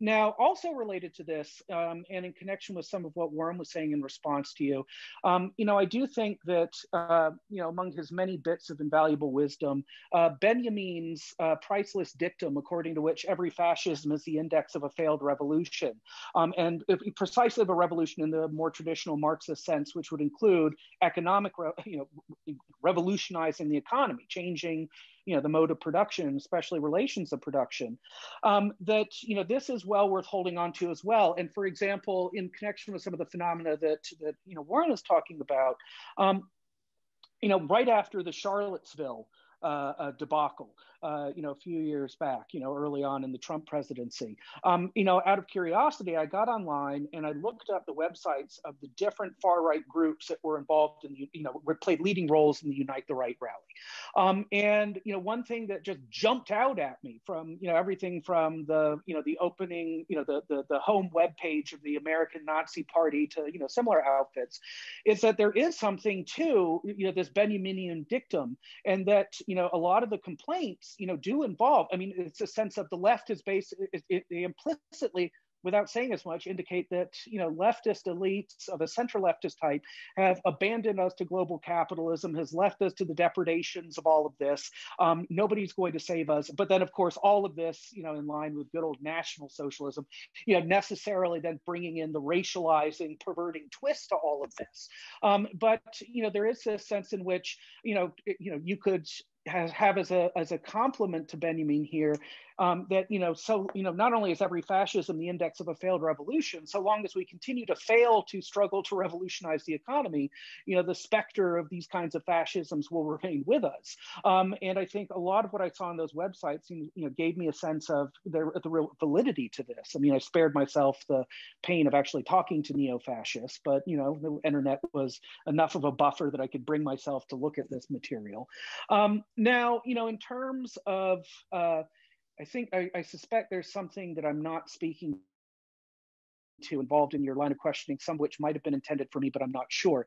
But hopefully that helps. Oh, one other thing I should say is that, in my view too, one of the lessons of the past 4 decades of neoliberalism, of which I see, Trump, neo-fascism, et cetera, as bound up with, I do think that, this kind of capitalism is very open. It doesn't hide this. It's very open that it is all about basically leveling everything down to marketplace style relations where, everything from family life to, how you think of political leadership is to be modeled on the marketplace, on commodities, on, how individuals interact within this particular sphere of civil society. It is overtly, explicitly reductive. And that I think that it is true to its word. And, in the way that Trump is also inadvertently, honest at moments, that it really follows through on this. And that, if you really want to understand why our reality is the way it is, you have to understand contemporary capitalist forms of the pursuit of surplus value in the guises of, profit, interest, rent, etc. And that without understanding this, I don't think you can actually accurately cognitively map the contemporary situation and corresponding to that properly intervene with respect to it. But there's more, I'm sure, that could be said, but I'll just stop right there since I imagine there are other questions. Thank you. I guess in the interest of time, might do something a little unorthodox just in case of overlaps or cross resonances and have two people ask a question and then an answer. So Assad, then Daniel, would you like to ask your questions? Okay. So a little further along these lines, I think I feel that we need to push this a lot further. Let me get at the general questions through some specific ones. Adrian, you gave us this juxtaposition between Gramsci and Lukács, which is very interesting and very relevant. Of course, when, Althusser makes very favorable references to Gramsci in the early 60s writings. And as you point out, there's criticisms in Reading Capital, then there are these criticisms in the late 70s, not just in What Is to Be Done, but in other unpublished texts and so on. So first of all, it's interesting to ask what changed between the early 60s and the late 70s. Second, this juxtaposition between Lukács and Gramsci is explicitly raised in 1962 when Althusser says the only person who ever really addressed these problems in Marxism was Gramsci. And then in the footnote, he says, Lukács is an example of a total failure to do this. Lukács simply has a framework which is completely unacceptable, and consistently, he never says anything positive about Lukács. He says, the fashionable theory of reification is like it's a complete failure to understand Marx's critique of political economy. So the idea of returning to the critique of political economy, this is very abstract, I think, because there are different critiques of political economy. And Nathan, I think, gave a very rigorous account of what we would get from following through on Althusser's indications and actually interpreting Marx's critique of political economy. That is impossible from the standpoint of reification. And that all of these, this analysis of primitive accumulation, the historical analysis of the division of labor, you cannot get that through the philosophy of history, which is reification. And so, I think this is very important. We have to distinguish between different kinds of critiques of political economy, different conceptions of the economic. And if we just call for a return to thinking about the economic, we may end up with a bad theory. And I don't see how that's more helpful than abandoning the economy. Well, okay, go ahead. I raised this. What accounts for the change between the early 60s and late 70s? Early 60s, we are dealing with the theory of the PCF of state monopoly capitalism. They have presented an economic theory, which is a justification for the reformist program of the party. And that is, it's a completely economic theory. That is based in an analysis of the current stage of the capitalist mode of production. It's in the late 70s that Eurocommunism begins to elaborate this kind of program with reference to the superstructure and drawing on Gramsci's theories. And so this changes the strategic outlook. And I think what is actually distinctive in Gramsci's work that Althusser finds valuable in the early 60s, I don't think it's an account of the superstructure. I think the superstructure is relevant insofar as it's an object of strategy, because in Contradiction and Overdetermination, he is not presenting a theory of the relation between base and superstructure, which later he will say is purely descriptive and heuristic. He's presenting an account of the conjuncture, political intervention, and strategy. And so strategy changes in these circumstances. And you could say that the critique of Gramsci, insofar as Gramsci was taken up by Eurocommunism in the late 70s, is a strategic maneuver. And it's a very Gramscian maneuver in this sense. The critique of Gramsci itself is a move along the lines of Gramsci criticizing Bukharin and all the rest. Because Gramsci ultimately, he is not a sociologist. Gramsci is a revolutionary insurrectionist who is concerned with strategy. And Althusser is also that. And so strategy is his concern. And I think this can get obscured by just referring abstractly to the critique of political economy. I'll stop there. Right. For a long question, you're going to find my answer unsatisfactorily short. But really, in a way, a lot of what you say by way of criticizing me jumps to too many conclusions. So let me begin by saying I don't actually fully endorse the young Lukács's circa 1923 account of reification. In fact, I agree with much of his post-1923 self-criticism about the shortcomings of that notion.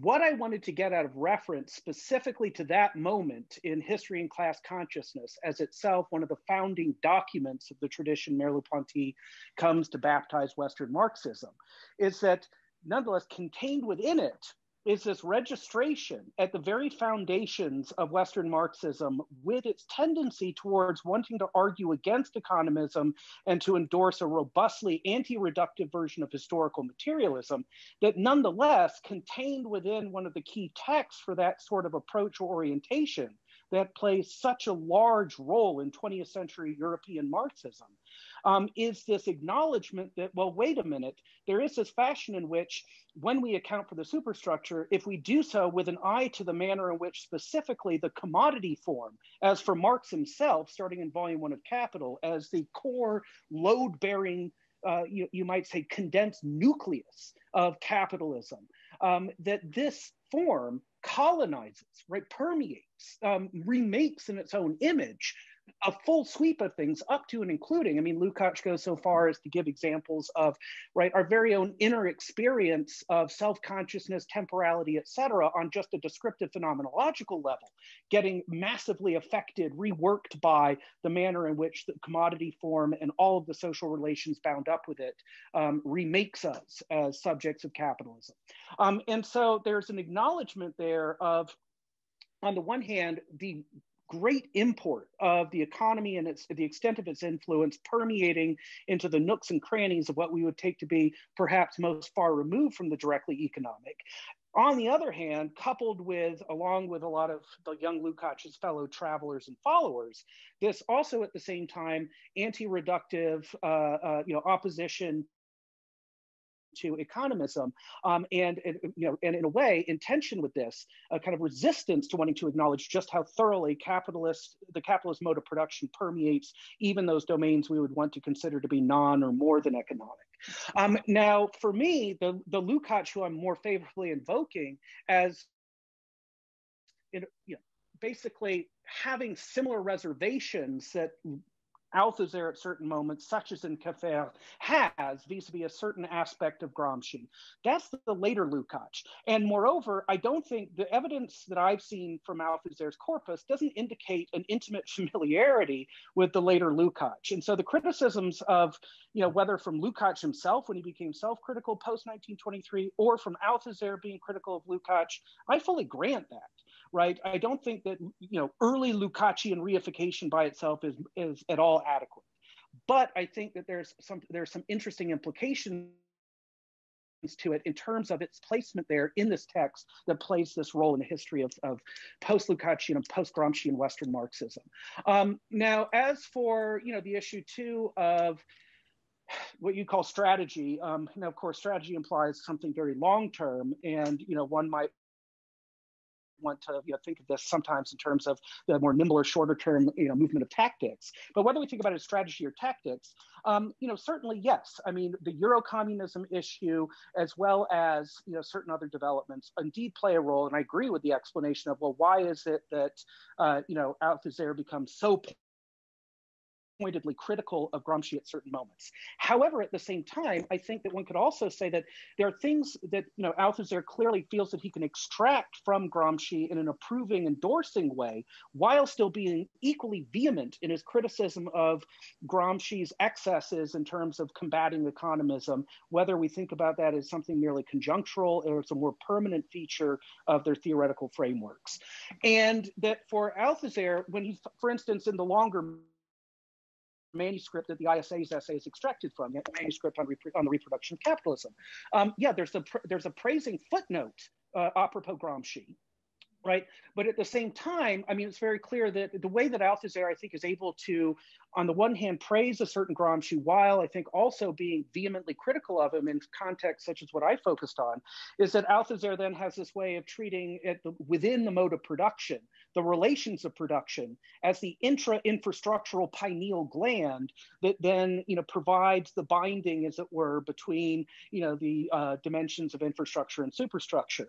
And that Althusser's treatment of it in that way, I think for him, is providing a degree of specification to how these interact that would allow him to take on board certain things from a figure like Gramsci, but at the same time to insist on, with greater specificity, an analysis of the manner in which it's at certain sites within the economic framework that you will see these things soldered together in particular fashions. And, you know, that, I mean, more or less, I would just say, yeah, I mean, I'm not in the business of defending the young Lukács's theory of reification in any orthodox form. I don't think Althusser was a particularly astute reader of the later Lukács, whatever his criticisms of history and class consciousness. And yeah, a lot of the rest I think is taken care of by that. So I'll leave it at that. Thank you. Daniel. Okay, thank you. This is very exhilarating. I want to congratulate everyone involved with this wonderful program. Two things quickly for Warren. Would you consider Trump a Bonapartist? Losurdo, the Italian Marxist, the late Italian Marxist, makes a beautiful distinction between hard Bonapartism and soft Bonapartism. And I wonder if you think that the current conjecture of Trumpism falls under hard or soft. And then for Nathan, thank you for this sort of wonderful invocation of a very speculative and very precise paper. You used the term suture when talking about anti-humanism in Althusser. Could you say a little more about that? Just in general, could you elaborate a little bit more on precisely how you're using that concept? I think I know, but I wanted a little clarification. Should I start with the answer or what? Go ahead, Warren, yeah. Well, despite the fact that I come out of the Trotskyist tradition, I've always found the idea of Bonapartism in the way that Trotsky uses it and other people on the left, I've never been exactly satisfied with it. I understand that, again, it's another one of these concepts that you have to use in the absence of something better. But I think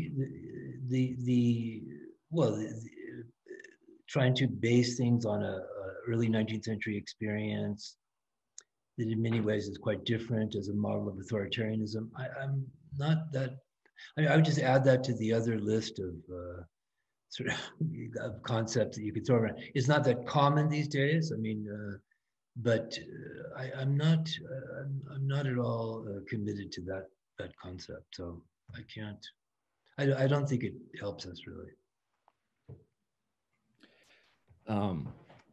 Well, here my answer is pretty simple. I mean, I wasn't using the term suture in a technical sense at all. In fact, I can't remember exactly how I used it. I suppose I was saying something like that it sutures together the historical and theoretical dimensions of the analysis, but I'm not using that in like the mode of Jacques-Alain Miller or something like that. I'm just using it to mean conjoins, but it gets at the point that, you know, insofar as Althusser raises this question, you know, where does this mode of demonstrational discourse come from that he calls analysis? If he regards it as pre-existent, he doesn't have to give a theory of it. You know, then if we answer that question through the concept of separation, if we call it the analytic of separation and say that it's derived from the observation, let's say, of a process of separation operating different, levels of the history of subsumption, then what's important about that, I think, is that it implies that there's already, that history and structure can't be separated in the first instance. So that is to say, they're already bound together, and so Marx's empiricism, obviously Marx, Althusser doesn't want to say that Marx is an empiricist in the way that he criticizes, but if we want to say that he's a rationalist empiricist, it's because he brings, on the one hand, the development of his theoretical concepts is derived from a lucid observation, of something like a process of separation that then requires certain, social relations and certain modes of production or certain relations of production to overcome the contradictions that accumulation encounters. So it's a way of thinking that, observes empirically through a rational lens that already thinks the way in which structure and history are bound together in the first instance. So I think that's Althusser is right to point to this as a kind of riddle. And Althusser also gives us the tools to be able to think of why history and structure are bound together in that way. Could I just add something very quickly here, because it's an interesting coincidence, but with the Millerian conception of suture, one thing that I discovered recently in a bit of work I was doing on this book I'm trying to finish, and this text I posted on my academia.edu website. It's just entitled "I'm Nothing But I Make Everything: Marx, Lacan, and the Labor Theory of Suture." Is that and there's an interesting for me cross resonance with what Nathan is doing with the idea of Scheidung in Marx, and that when you look at the various roles that things like dispossession, expropriation, we could also include things like the de-skilling of labor, et cetera, all of these operations, which involve in a certain sense, Marx himself uses this language, making it such that workers become nothing, like I am nothing, but I should be everything, it's the famous cry, that we come across early on in Marx's corpus. And that maybe there's a way with the help of someone like Miller, you could take this more literally than perhaps even Marx intended. And I think what Nathan is talking about under the heading of Scheidung really gets at this as well, which is that, there has to be this operation of separation that then reduces, labor to this status of zero in several senses, and of zero precisely as generative of all values that come after it, in the same way that, of course, with Miller's formal rendition of Lacan via Frege, you get the idea of, primal repression constituting that, that inaccessible void of the unconscious, and that the subject of the unconscious thereafter is generative as the subject of enunciation of all of the, positive whole integers as the equivalents of the utterances produced by the subject of utterance, to use Lacan's locution. That there's this way in which you could think of the operation of separation producing this voided being, that is the de-skilled laborer with nothing but his hide to sell for a tanning on the marketplace at the labor market.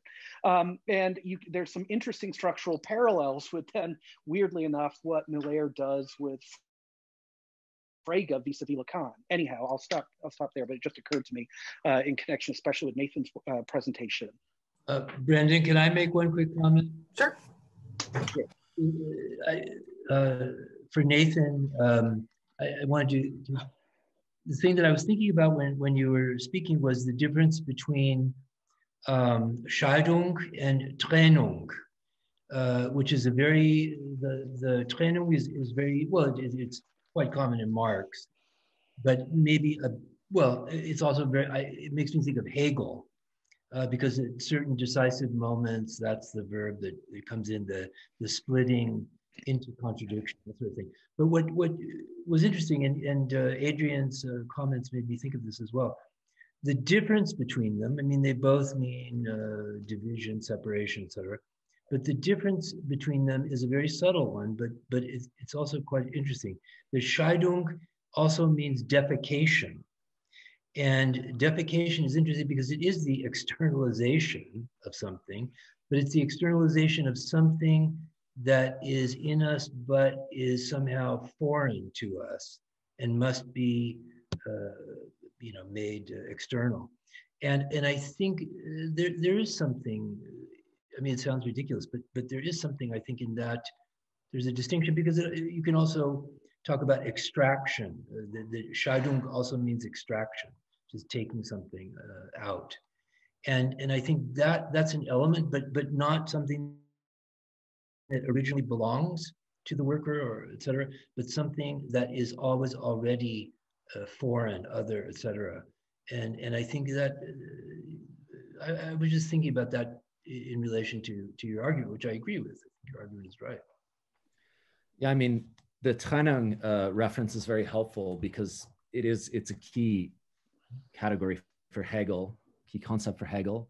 And I would just say that there's this very important passage in the Grundrisse where Marx is using both of those terms just with a comma between them. So it's translated as this absolute divorce, separation. So there, Trennung is translated as separation, and Scheidung is translated as divorce. And in this long sentence, it's about 15 lines long in the Grundrisse, he's also constantly using the concept of alienation. Right. You can see in that passage the genesis of this terminological problem, where alienation, Trennung and Scheidung are all linked together. And Marx clearly has not yet sorted out how to think about that nexus of terms. What I think is very important in volume 1 of Capital is that we get the reoccurrence of this term Scheidungsprozess, which then links it with the processual vocabulary of labor process, valorization process, exchange process. And this is the signal that there's something more technical going on here. But what's important about it is that, at least in the English translations, if we're reading Marx in English, this constantly gets embroiled because sometimes it's not translated as process of separation. That's just left out. And so one has to go to the German and one has to be very careful about how it's operating. Also, there's a key passage that appears in the first 2 editions of Capital and not the third, in which he uses Scheidungsprozess to refer actually to what he calls this double-sided process that is a great passage. He says that it encompasses the entire developmental history of modern bourgeois society, Scheidungsprozess. And then this disappears, from the 3rd edition, and goes untranslated in the Penguin that everybody uses. Thank you. Next question is David McInneries. Oh, Brendan, can I unfortunately I have to bow out. It's a little past 7:30 my time, so alas, I have to leave. I would like to just thank everybody for a wonderful evening of discussion, and I'm really sorry I have to check out prematurely. Thank you so much. Thank you, Adrian. All right, take care, everyone. Okay, I hope this is working. Can you hear me? Yes. Okay, good. Yeah, it's great to see my old friend Warren. I don't get to see him very often. I'm in Australia here, and I missed the first two sessions, so I apologize to those people. I was in bed. It's currently Tuesday lunchtime. So, yeah, I had my question was for Nathan. I really found your talk very interesting, and it's regarding separation. And I was sort of thinking about how that ties in. You see in Althusser's work in particular, how this question of the relationship between what is seen by many people, for example, E.P. Thompson, as the theoretical sections of the text versus the historical sections of Marx's text, and how Althusser sort of changes his position on this constantly through the 60s, through the early 70s, into the late 70s, and the 80s. You see this shift and almost this movement towards almost Thompson's position at some points, which is quite strange. But it reflects, I think, a difficulty in keeping these aspects of Marx and this question of separation, which I think you sort of very nicely tuned in on, to actually keep them together in your head at the same time and think about the relationship between theory and concrete historical analysis, as opposed to the kind of empiricist abstraction that you see in people like Thompson, quite frankly, who that gives a lot of description, and kind of colors things with theory rather than developing concepts that would enable a more concrete analysis of history quite often. So you get a lot of very interesting stuff in there, but it doesn't really use Marxism to think about it. So I was kind of interested in this question that you see in like Machiavelli and Ars, the different ones, where you get the question of the origin of capitalism, right? The moment at which things are in flux and how they take hold. And I was thinking about that in relation to this question of separation. And I was thinking about it in terms of like processes that Marx would have seen around him, like Ireland at the time, people being forcibly separated in a very real sense, but also the fact that capitalism is continually separation. It is always separation. It is separation out of one process and then into another, and then circulating in very material ways. And how Marx was able to think this. And the other thing I was thinking of was how this ties in with other quote unquote non-Marxist thinkers of the era as well, specifically Deleuze and Guattari. And Deleuze and Guattari, what they pick up on from Althusser and Balabar and from Marxism, and how it ties in with the question of the use of the molar, the molecular, and lines of flight, and how those relate to the process of taking hold and the sort of constituent elements that then take on another purpose. And this is very much part of the historical analysis. And I really want to thank you for bringing this up. And I wonder if you had any more to say about this kind of interaction between perhaps, Althusser and Deleuze and Guattari in terms of thinking about the whole process of capitalism. Thanks so much. So there's a lot going on there. Yeah, sorry about that. No, that's fine. But yeah, I mean, the question with relation to Thompson, let's say, so, and Althusser's polemic against the kind of vulgar materialism, which is so constitutive, particularly of his early positions in reading Capital. I mean, this is why I got interested in trying to actually theorize his usage of this term rationalist empiricism, which is quite odd in this 65 essay, and to think it through in relationship to people like Bachelard in particular, because we shouldn't think that, obviously Marx is observing the history of capitalism better, let's say, than the political economists that he's criticizing. Why is he able to do that? Well, partly because he develops a system of concepts adequate to doing so. But the question that Althusser is posing is like, well, how is he able to do that? And I think that has to do partly with his acuity as an observer and researcher. And that's the import of these extremely long, historical chapters in volume 1 of Capital that are sort of left aside too often. And the question is how to hold those together with Althusser's critique of vulgar empiricism. And I think that the term rationalist empiricism gives us a kind of answer to that question if we think about it in relation to someone like Bachelard. So everyone thinks, Bachelard is like a rationalist theoretician of science, but in fact, Bachelard constantly emphasizes that there has to be an epistemological polarity, a movement back and forth, a dialectic of the rational and the empirical, experimentation and formalization.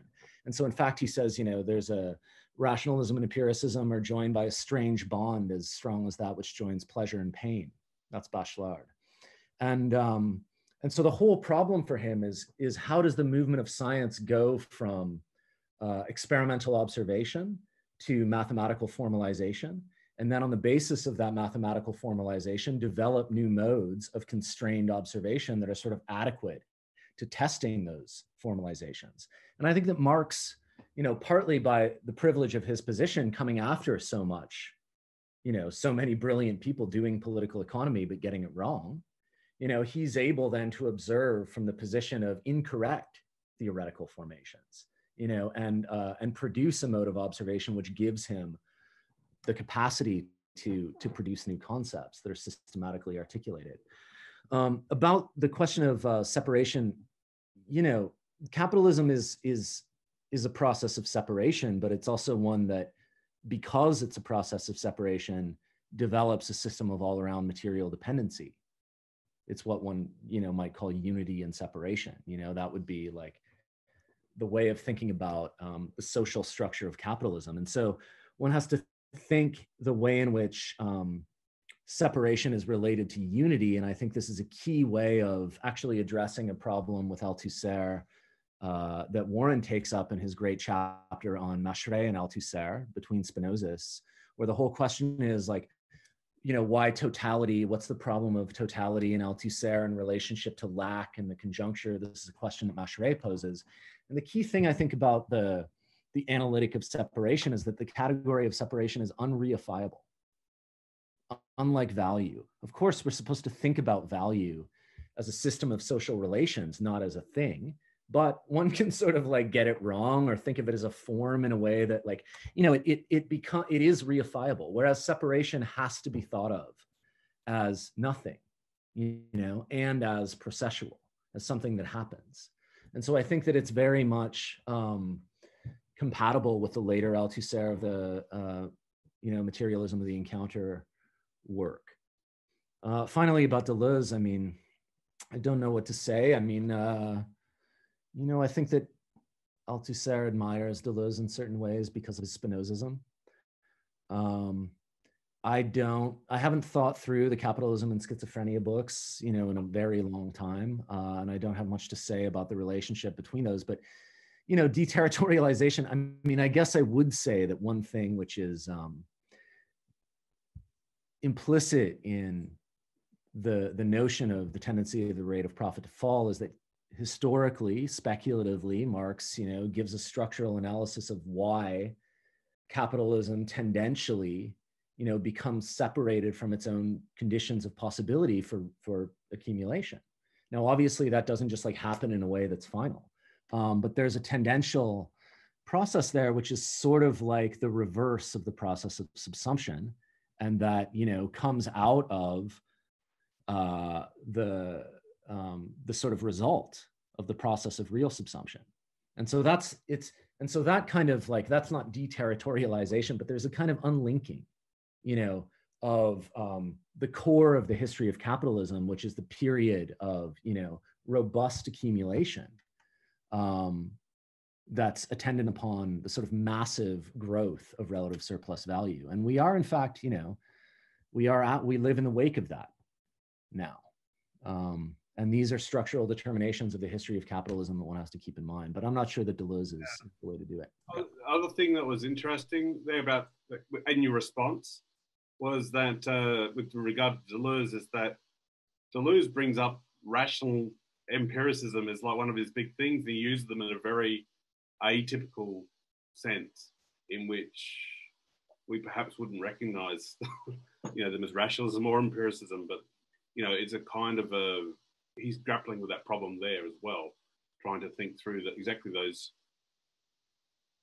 traditions and processes that you've been talking about. I mean, just a brief comment, you know, I would say that the chapter in Difference and Repetition on the image of thought and the theory of the encounter that you get in Deleuze there would be the key place to think about the relationship between those two. Thank you.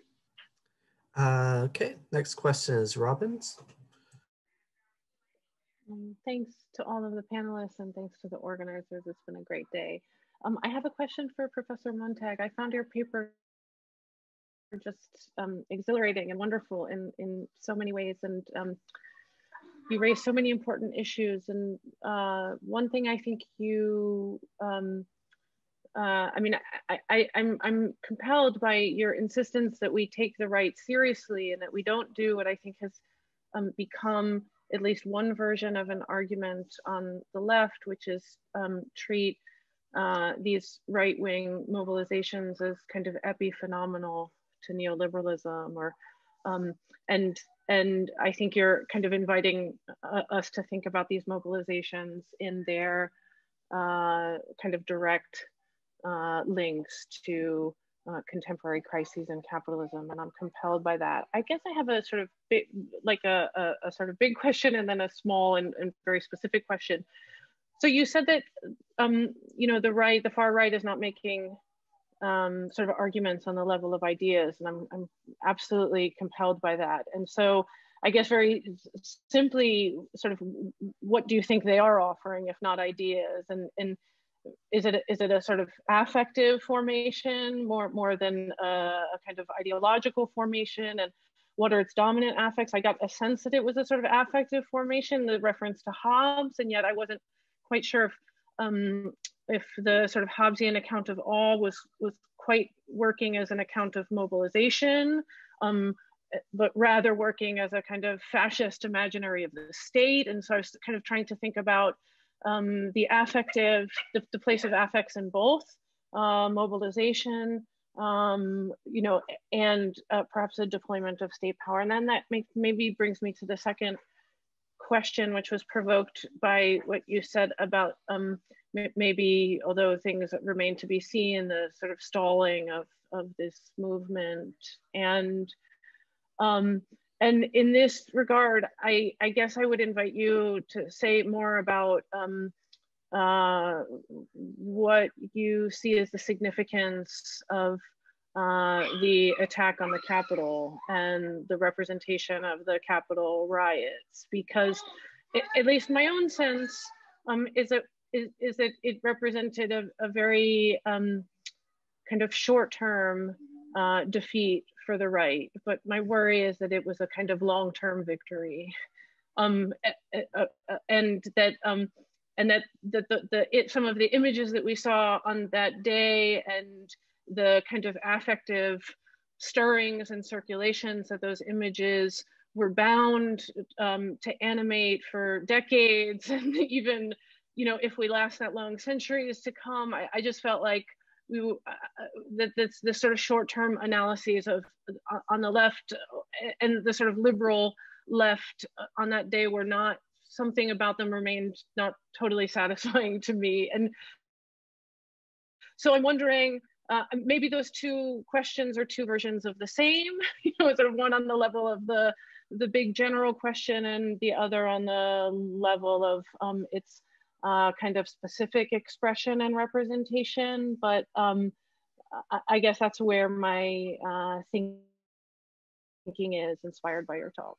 Yeah, thank you. I agree very much with what you said. First of all, I think the attack on the Capitol, well, it's a complicated thing. I don't think to underestimate the right, because the individuals involved are stupid, and many of them are incredibly stupid. But there's a kind of collective intelligence that probably guides them in certain ways. And I think this was, if we think about military terminology, this was a kind of test or a probe of many different aspects of how the state would react to them. And what we've seen, what it revealed, among other things, is the enormous support that the far right enjoys in the army, among the police. And what we saw was the tip of the iceberg. Because if you go into rural areas, I mean, basically they have the run of the cities and the towns. And no one's going to stop them or put them in jail or counter their violence.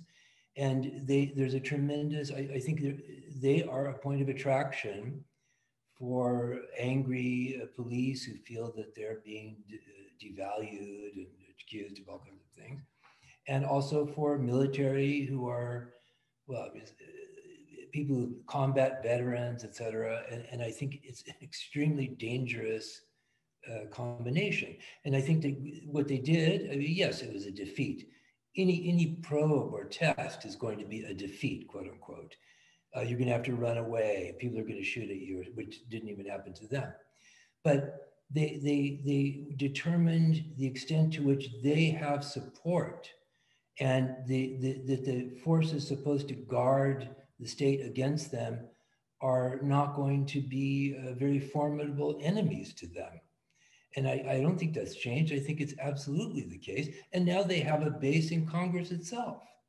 They're not weaker. They're much stronger than they were before, whatever we want to think. And Trump could, is not the end of the story. So yes, I think that's right. Now, do they have ideas? And this is where I would say we have to be very careful. We have to be somewhat empirical about this. It's not, I don't accept that it is primarily a white working class movement. And I think that a number of investigations of the people who showed up in Washington, and that may not be, it's not exactly a representation because you had to be able to afford to go there, et cetera, even if there was help and whatever. But I think many people, they're older white men, they're not young for the most part. They're white men in their 30s. I think the average age is close to 40. And these are people who are, in a very classical sense, petit bourgeois, the old terminology. They're small business owners, contractors, people who sort of live by commerce in some way, but they're not workers in the general sense, most of them, or many of them. And I think the weight of that movement is exactly petit bourgeois. That is the dream of owning your own business, being independent, blah, blah, blah. And their complaints are typical of small business owners. I don't want regulation. I don't want taxes, which explains why they don't care about health insurance, but they care about being free to run their business. So I think we have to keep that in mind. And I think that the ideas, if there are ideas, of course they have ideas, but the ideas are not those likely to attract a lot of other people outside of that world exactly. And their ideas of having lost what they can't say is basically white supremacy that was uncontested. They're afraid of hearing other languages spoken in the street, the kinds of things that we've seen erupt into fights and all sorts of things. And I think that they're mobilized around a nostalgia for something that didn't exist, but they believe it did. And I think it's a defense of the relatively small privileges that they have over working class people of color. And, I think it's that, but really, I think the power that they wield is like a magnet, and it also is a cohesive force that keeps them, that brings them together despite all their divisions, et cetera, and allows them to influence other people. It becomes a force of attraction, and not because the ideas are anything other than some images and things like that. And that's what makes it particularly frightening to me, anyway. I just want to add one thing. I mean, I pretty much agree with everything that Warren just said. I mean, I think that the one idea, which is an economic idea, that the right, that is very central to the right, is globalism. Yeah. So, and to give a conjunctural analysis of it, what's so interesting about it is that what's happened is that the right has simply taken over the critique of globalization from the left, which has in fact abandoned it. And that's not to say that the solution is for the left to take up once more the anti-globalization movement, because it's a real contradiction.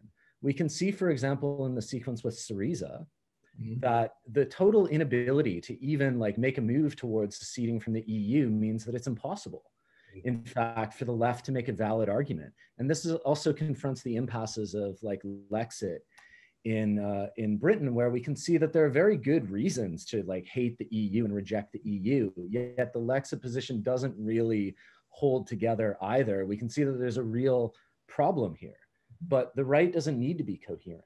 And so it's just adopted the critique of globalization, and there's a real emotional force to that, which is petit bourgeois, which is totally in contradiction with other priorities, but it's very powerful because that was the core of the sort of combination of different elements of the left, from anarchists to the anti-globalization movement up to 2008, and it's just been taken up, and it has a real cohesive force, even if it's incoherent. I agree. Thank you so much. At this point, I said this to you in the chat, we have 4 questions in the queue. How are you two doing in terms of time for the evening? Okay, perfect. So Nicholas, I think you have the next question. Hi, I guess this question is for Warren. And you you mentioned a couple times and elaborated on the necessary or the function that has emerged of this new right-wing movement that is now centered around the petty bourgeois. And this is kind of connected, I guess, to what Adrian was talking about earlier, and what I wanted to bring up was, why does Althusser critique Gramsci the way that he does? Which is, he says basically that he is Hegelian in the sense of viewing the state as a teacher, and that this is the way that it controls thought, is by teaching people directly.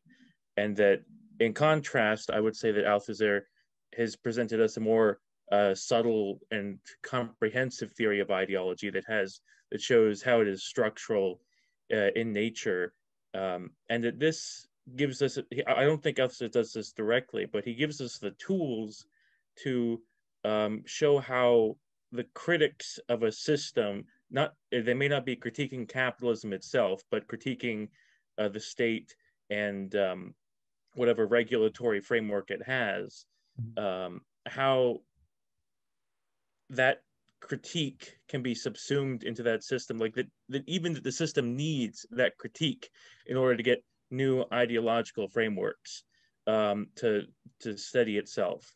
And I wonder if you could comment on like that, like how, like the new alt-right, people called them like neo-Gramscians basically, and how did they go from a small, like basically a young male lumen prole online, to this group that actually has power, the petty bourgeois, and how does that, how does Althusser's theory versus Gramsci's incorporate critics of capital, of not necessarily capitalism, but of the system, into like the structural framework of producing ideology? Yeah, it's something that I was thinking about when Adrian was talking as well. I think one of the issues that's going on is that Althusser's view of Gramsci, as was said by Assad, is really less about Gramsci per se, because there are different Gramscis for Althusser, and there's one who has not been brought up in this discussion, which is the Gramsci who wrote The Modern Prince, and not just the sections on from the prison notebooks that everybody talks about. And that Gramsci of The Modern Prince, who is thinking about strategy, that was the Gramsci that Althusser in some ways secretly treasured, and because he saw, well, in 1962, when he first started writing about Gramsci, is when he first discovered Machiavelli. I mean, really discovered Machiavelli. And it's in his letters and all this. So I think that the Gramsci he's attacking, Assad is absolutely right. It's the Gramsci of the right wing of the Italian Communist Party in the early 60s, and then Eurocommunism later.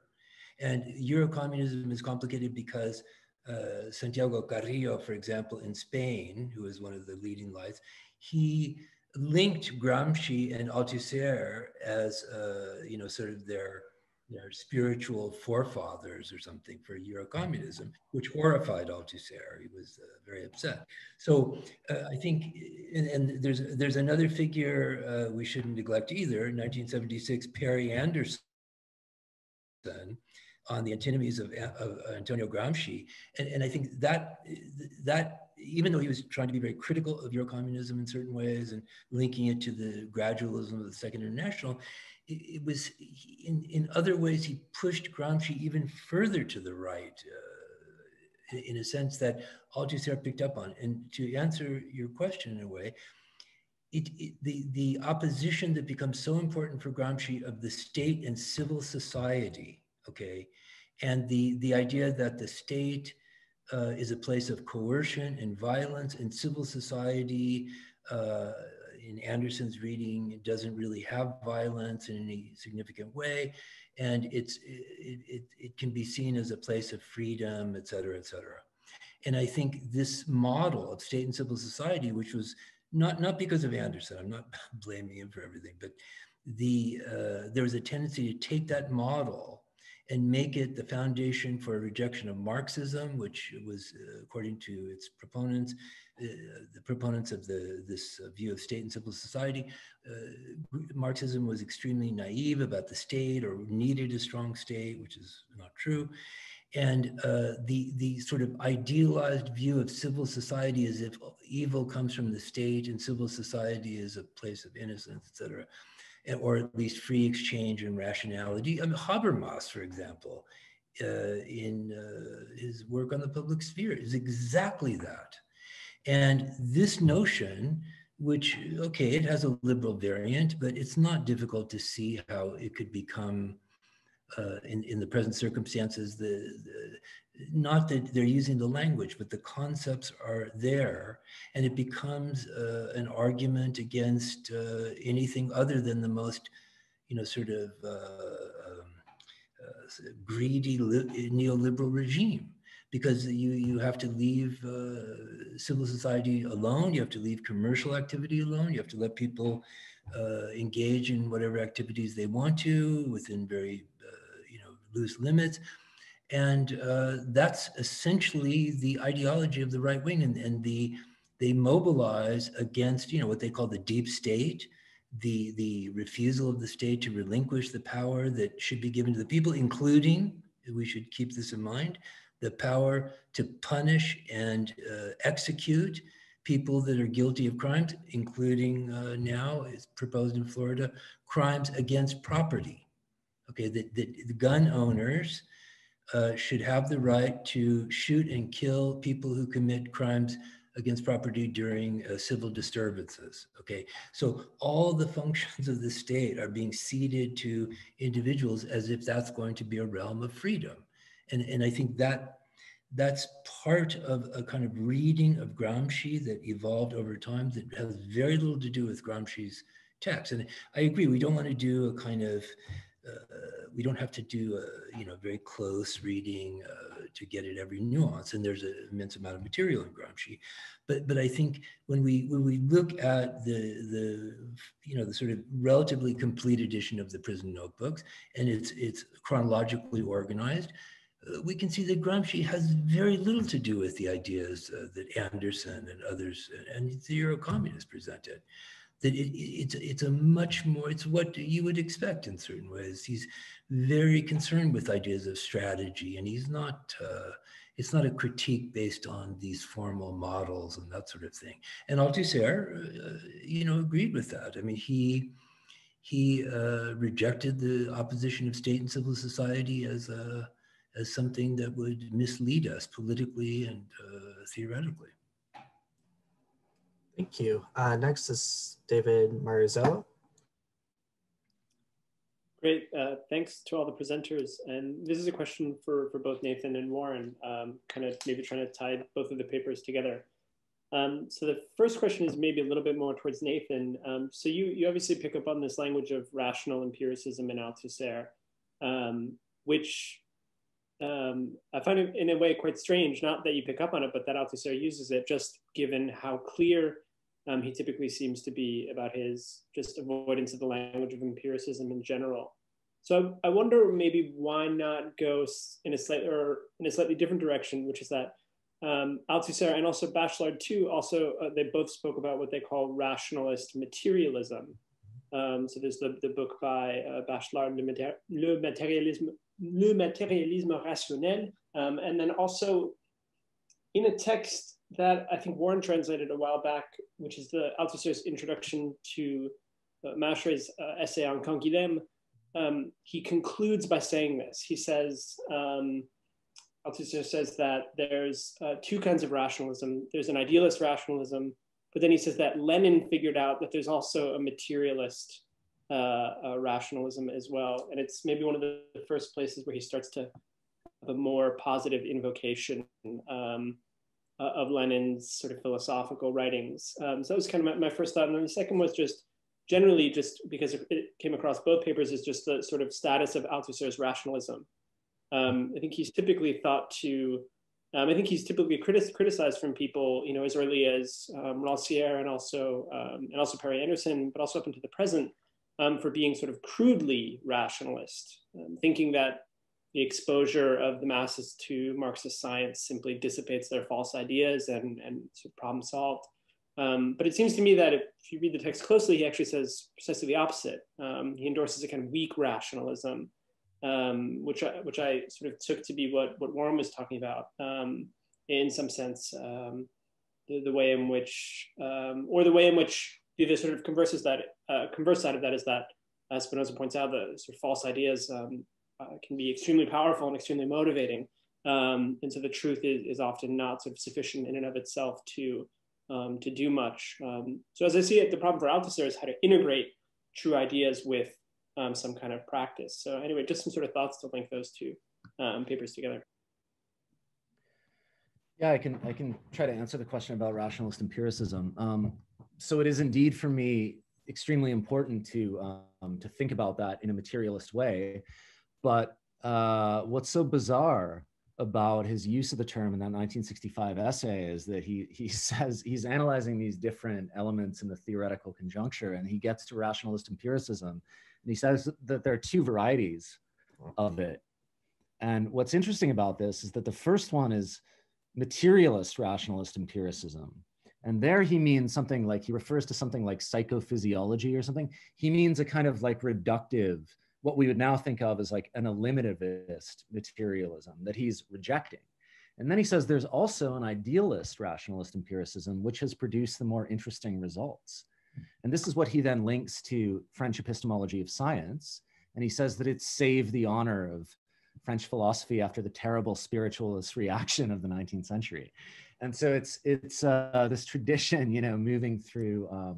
And so why is it idealist rationalist empiricism? To tell you the truth, I really don't know quite what he means by that. And I don't think that he really knows what he means by it either, because he never returns to this vocabulary, he drops it. But I do engage with this in detail in the second chapter of my book and try to sort out what the stakes of it are. But for me, the stakes are as follows. Like, my whole argument in the book is that, in the 21st century, we get this false opposition of critique and speculation. And that's what I'm trying to overcome by returning to the relationship between rationalism and empiricism. And what I think is at issue is the relationship of contemporary philosophy, and also Althusser perhaps, to Kant. Because in Kant, we get transcendental critique. And what has to be overcome, I think, is a transcendental perspective on critique. I think that's what 21st century philosophy has right in terms of thinking about speculation. It just doesn't know, how to go about that. But immanent critique, as opposed to transcendental critique, is something actually that I think Althusser has in common with Hegel. This is Hegel's critique of Kant, that we need an immanent critique rather than transcendental critique. And what's interesting is that the transcendental for Kant is what displaces the opposition of rationalism and empiricism. And so the question is, once you criticize the transcendental, you reopen the problem of the relationship between rationalism and empiricism. And that's exactly what Bachelard is trying to think through. Yes. And Althusser takes this up from Bachelard, and he doesn't really develop it. He doesn't know what to do with it. But what I'm trying to do is, in the book, is like go back to Kant's relationship to Hegel's relationship to Kant, and then think this through, the French epistemological tradition up to some developments in like Badiou and contemporary French philosophy, in a way that like takes this problem seriously. But the whole question is overcoming transcendental critique and moving to a mode of immanent critique, which is materialist rather than idealist as it is in Hegel. So and everything depends on, the relationship between the rational and the empirical, ungrounded from the transcendental. So that's the problem of the book. Yeah, I mean, sorry. No. Okay, I agree entirely, and I think that Althusser ultimately, I mean, there are quite a few notes in the archive on both Bachelard and much more on Canguilhem, But I think his student, Dominique Lecour, who wrote a number of things on Bachelard, what Lecour was able to do, and I think it's exactly the problem you're talking about, it's a rationalism that is saved from a rationalist deviation by virtue of its materialism, okay? Meaning, and it is about transcendence in many ways, meaning that Bachelard, for example, talks about regional rationalisms and the refusal to, declare an overall Popperian kind of essence of science, or that at a transcendental level that every possible variant would somehow correspond to. He was Bachelard is the one, of course, who talks about the break or the rupture, etc. And both Althusser and Lecour, they saw this as sort of a rationalism whose transcendence is immanent within it, if you put it like that. That's a crazy way to put it, but it's something like that. And I think also the materialist element, because the idea of empiricism, I think it was troubling to Althusser at a certain point, was connected with the idea of, what does he call it? Technical and instrumental materialism is what Bachelard says. And so it's not simply finding objects or forces or whatever as they exist in nature, but transforming what is found, almost like the 1963 essay on materialist dialectic, transforming what is found through the use of instrumentation and technology that in some way makes it something other than itself in order to be understood. And for him, and Bachelard talks about this in his book, it's not a guarantee, but it places, it removes the kind of sort of immediate knowledge that they connected with empiricism, and gives it a knowability that in some way isn't the case with just objects that are found, etc. So I think, Lecour has a number of books on Bachelard, which I think are very, it's exactly the kind of thing that you're talking about. I don't think he talks about transcendence exactly, but I think it's precisely that problem that at least Althusser and Lecour found absolutely, that Bachelard really in some way addressed it in a way that nobody else did in the sciences. And it's the hard sciences or the physical sciences, whereas for Canguilhem could be a little more expansive. But I agree with you, and I think that is something that you can find what you're talking about in Bachelard. Absolutely, I think it's his hallmark in a way. And then, what was I can't remember the other question. It's kind of about the sort of weak rationalism in Althusser. So the awareness that the truth isn't efficacious on its own, or something like that. There, the phrase he always repeated was Machiavelli, la verità effettuale.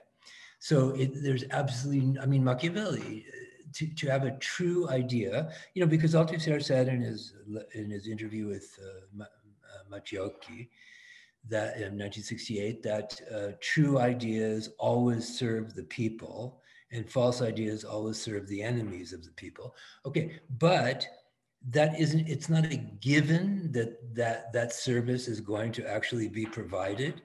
And I think the Machiavellian element there is that the truth has to be not certified, which is the rationalist, classical rationalist approach, which is we have to authenticate or certify the certainty of the truth, that sort of thing, the Cartesian, etc. But rather to impose it, and by displacing everything that stands in the way of the apprehension of that truth, because as you like to say, that just the existence of the truth has no guarantee that truth will be felt or understood or even allowed to appear. And so it's the idea that even truth is caught up in the relationship of forces, and that if you're going to pursue that truth, that you're going to have to intervene politically, because no truth is going to come falling down from heaven or something like that. So I think it is, and this is not something that I think initially he thought, a more classical rationalist view. And over time, as he became in many ways more attuned to struggle and all that, because of what was going on around him, I think that he changed his view. And I mean, like if you look at the Spontaneous Philosophy of the Scientists, which I think is an incredibly interesting text that gets overlooked many times. But that's exactly what he's talking about. I mean, intervening, drawing a line of demarcation, opening a path, because if philosophy doesn't do that, and that's a struggle, I mean, it's the Leninist model, then it's not going to happen. And I mean, there's no guarantee of the final triumph of knowledge or truth or science. It could be never realized. That's absolutely possible for him. And I think that's one of the. It's disturbing in certain ways, but I think it was disturbing to him in certain ways. But I think, he came to that, it's part of the aleatory materialism idea, which is not against scientific knowledge. I mean, it's just, it's a recognition that just like capitalism might not have happened, well, guess what? Galileo might not have happened in some way. And that's not going to just happen by virtue of, the logic of the idea or something in the Hegelian sense. So I think it's very important for him. It's maybe it sets him apart from virtually every other Marxist, I would say, and in a good way. Thank you. So we have a question in the queue from Tanzine, and then we'll have Alejo have the honor of giving the last question of the conference. Unless Alejo, do you want to go first? Tanzine needs a couple minutes. Sure, I can do that. I won't have the honor of going last. I gotta say, this has far exceeded our expectations, and I'm really just joyful in a sense. Our potentia has been increased most definitely by this encounter. I'll try to be brief, and it kind of builds nicely on kind of David's point about weak rationalism. And the question is directed to you, Warren.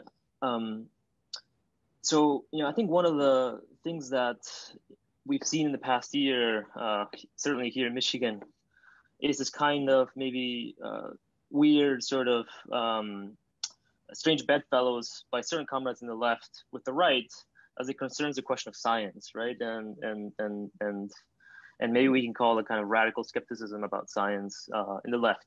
And it seems to me that the left has kind of abandoned science to either the kind of idealist empiricism of the kind of liberal types, like the March for Science, or just outright in the kind of radical skeptic camp, right? Which is probably where a lot of comrades are at this point. And so kind of thinking of Althusser, right? If we think precisely of this Althusser of like class struggle and theory that I think we're just pointing to, right? If philosophy by tracing line of demarcations and sort of stating theses, taking positions, I think as Althusser says, aims to produce effects in political practice, but also in scientific practice, right? So in that sense, maybe operates as a kind of relay, right? As a kind of maybe conveyor belt even. Precisely thinking about this kind of weak rationalism that you're just pointing out, right? The truth just isn't efficacious on its own, as it were. You have to intervene politically. What do you think the role would be then? Or how are you thinking, sorry, my cat is trying to, what are you thinking the role might be in terms of political intervention in relation to science in this conjuncture, right? Do not fall either to a kind of idealist empiricism, right? Which would merely state, I believe in science, as liberals like to do, and which Althusser sometimes gets close to that position. I mean, I'm being maybe be facetious about this here, but how might you think about possible interventions, right, in relation to the right? Yeah, I mean, it's a very good question, because I just having read, I wrote the preface for this book by Clemente that I mentioned on Althusser in education.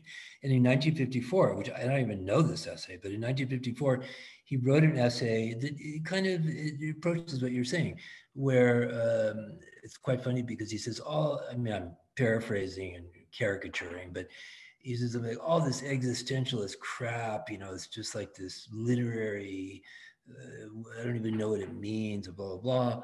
And, we're defending true scientific, not really scientific truth. And, we're about science and all that. And, he obviously, he modified his position, as I said, in many ways because of the students. And it even affected his view of science. And I think it wasn't just Monod. He talks about the biologist Jacques Monod, but he witnessed, for example, the extraordinary exploitation, as he puts it, of science by, especially the science of genetics, which was just emerging in the 60s, by all kinds of extraneous interests and, ridiculous things. And so I think at that point, and then also just not having such a crude view that it's good science and bad, philosophy or something, but he began to see that what was called science was in fact this composite that was made up in part of philosophy / ideology and actual scientific discoveries, etc. And he rejected the Popperian court of law where you judge each theory. But so how is he qualified to make any kind of intervention? Well, the answer is he's more qualified than a scientist to identify the philosophical residue or presence in the arguments of the scientist who doesn't even know that he's repeating and appropriating these ideas that are floating around. And so it's the philosopher who can draw that line of demarcation and say, okay, I can't tell you about the discoveries that you're talking about, but I can isolate every single one of the ideological or previously philosophical elements that in fact are unrelated to and may even be a counter to your discovery. And so in a sense, he's redefining what we mean by science, and it becomes the place of a conflict, of a struggle, of contradiction. And the philosopher, in the way that he's talking about it, is not going to make statements about this is true or false. He's going to draw that line of demarcation, and he may be wrong. Okay, we'll find out. Draw a line of demarcation that separates the scientific discoveries in the strict sense from any kind of overlay or even relatively innocent use of other philosophical doctrines, which you see all the time. I mean, science is filled with appeals to idiotic philosophical theory, even though the sciences are right. And so I think it's that sort of reconsideration of what we mean by science and by the practice of science, because it too is never pure. And so this is the role. This is one of the roles of the philosopher, and that unfortunately that work and that moment of his, which was expressed in a rather dogmatic way, it was shoved aside by the events, which are good events.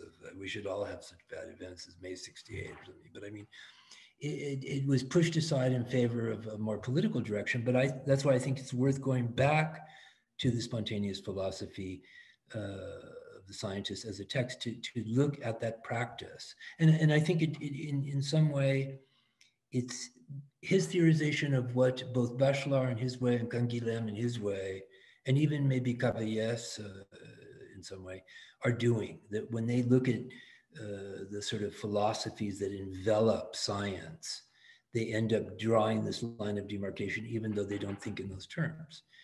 And I think it's very valuable. And obviously you can see the cost of some rejection of science, quote unquote, which is absurd in some way. I mean, you'll end up on the wrong side. I mean, you end up becoming a spokesperson for neoliberalism that would love to dispense with some of these demands for medical treatment and things like that. And there's a long discussion about that. But I think it's very, very important to go back to some of his theses on science and the role of philosophy in relation to science. I just want to jump in quickly. I mean, I completely agree with the importance of what Warren just said. I mean, so for one thing, I mean, that spontaneous philosophy of the scientist essay, for me, that's the most important text by Althusser. And, you know, I just think it's so crucial and really is the linchpin of everything that he's doing. But then the second thing I just want to agree with is that, yeah, this is really a question about philosophy, not about science, because like, it's obvious in a certain way that like to everyone, even if they take up different positions on it, that like it's important that we know science, that, you know, the science of global warming, et cetera. All these people who are referring to the Anthropocene, at the same time, they're against like whatever they think scientific objectivity is, or they're against like, you know, we see that these criticisms of science, they come from a position of radical ignorance with respect to the history of philosophy. And that's the problem, because they're all bound up with the rejection of the Enlightenment, of Eurocentrism, of the subject-object duality of dualism. You know, these people have no idea what they're talking about. So that, for example, they don't even seem to know that within Enlightenment philosophy, there's like a wide range of opposing and like conflictual positions on these questions.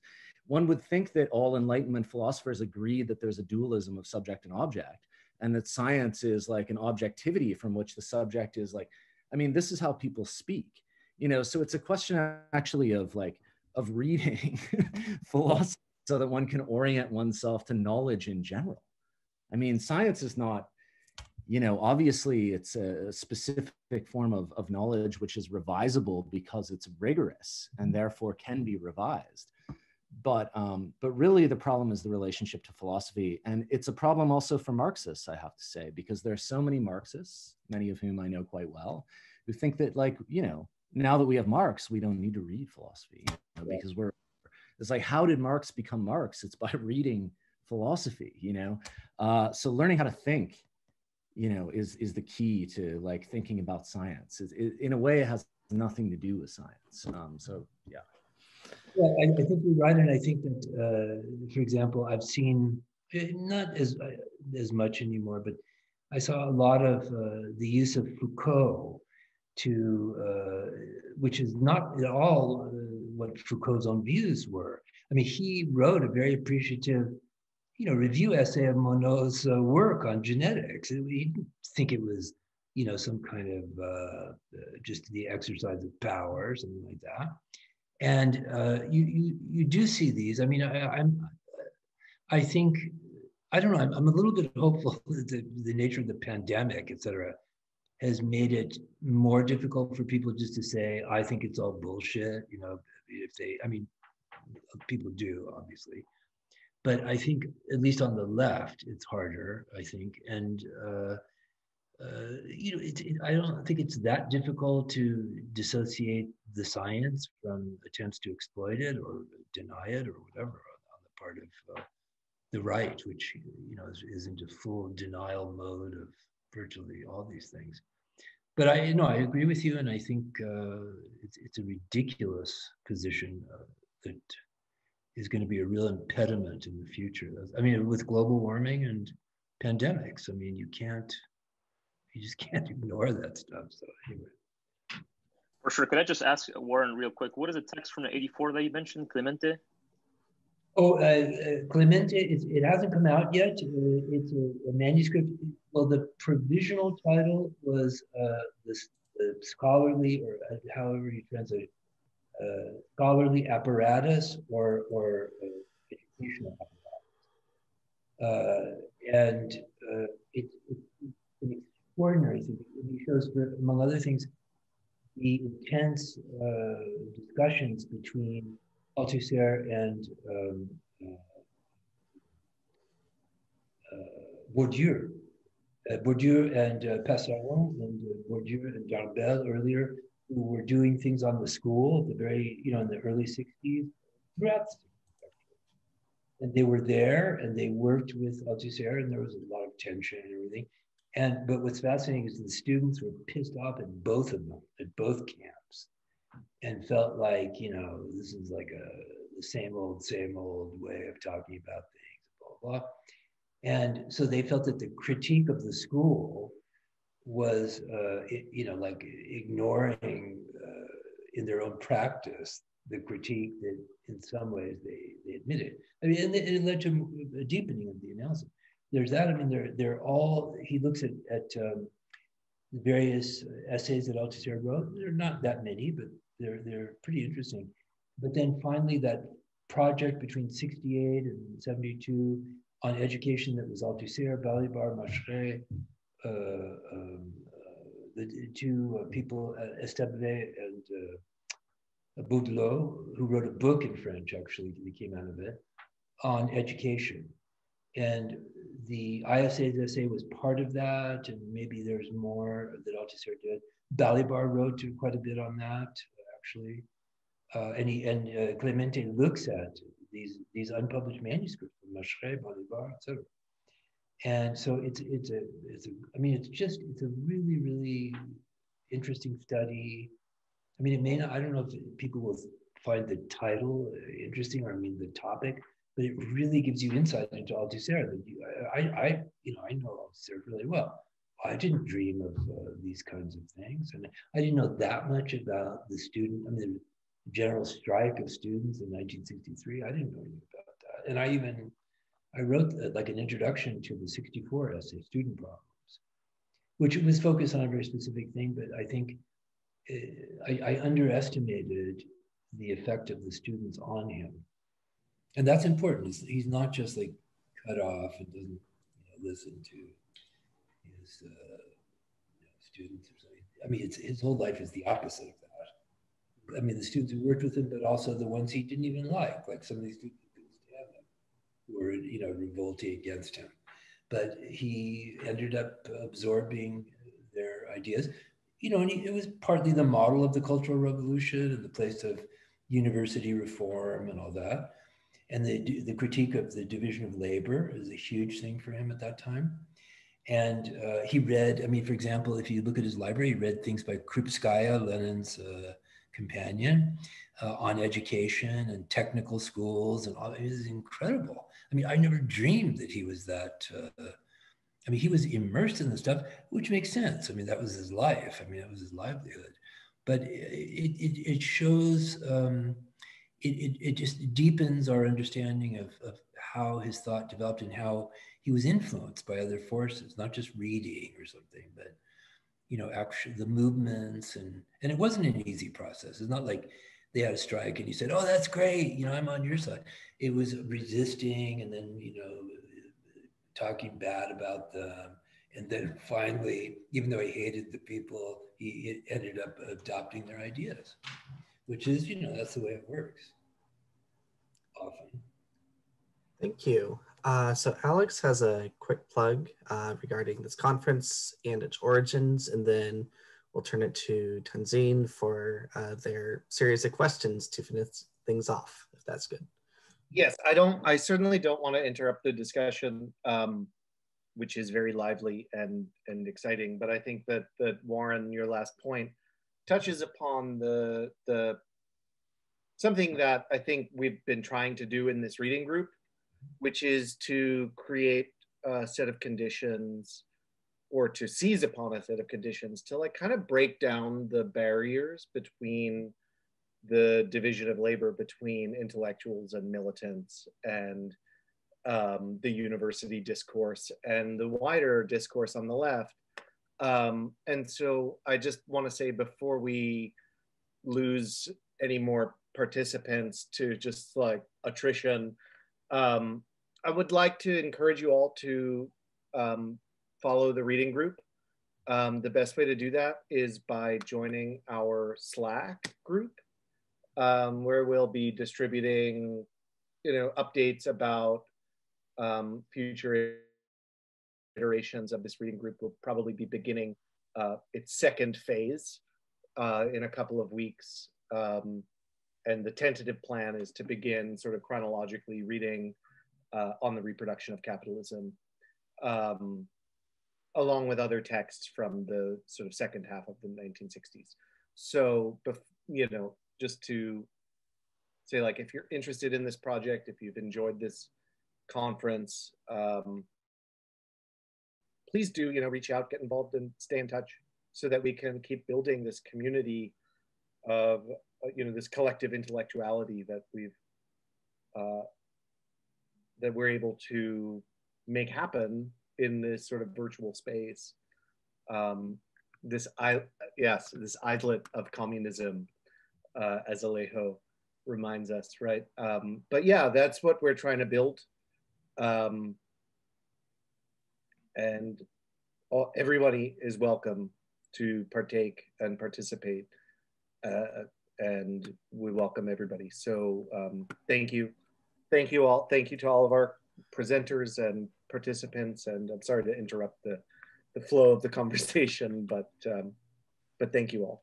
Yeah, thank you, Alex. And before I read Tanzine's questions, I would just like to reiterate, the great islet of communism, to use Panayottis's term from this morning, that is for this reading group. I met a great set of friends and comrades on the bi-monthly meetings to sit down and discuss Althusser's texts in such a lively manner is kind of a highlight of the past year, which brought a lot of changes and uncertainties and difficulties.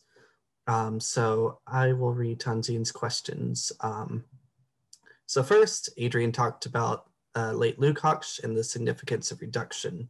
And he wants to talk about real reduction, but I'm also wondering more about how reduction happens and affects differently for different subjects. This is particularly important because of positionality, not identity of subjects, which are determined by history. So the way a slave is reduced is quite different from the way a worker is reduced. In fact, the very possibility for the worker to be reduced and the possibility for his freedom is tied to the unfreedom and complete reduction of the slave. How do you think about capitalist reduction and the pragmatic difference with Nathan's process of separation? The second is for Warren, with your discussion of the importance of taking the far right seriously. But Tanzine thinks it fails to see how the struggle of the left and right for many is really an internal struggle inside white supremacy, or one could say the struggle of left and right makes the given political spectrum more robust. How do you think about this problem? And then for Nathan, I like the presentation. I am interested in understanding how separation as a concept displaces Marxist humanism of alienation. But given Marx's deep philosophical reliance on humanism, isn't this focus on separation to make Marx non-humanist is sort of bypassing the problem instead of actually confronting the very humanist basis of his conceptualization of labor and alienation? Thanks. Okay, well, I'll address the two questions, but I'm going to take the last question first. I mean, yeah,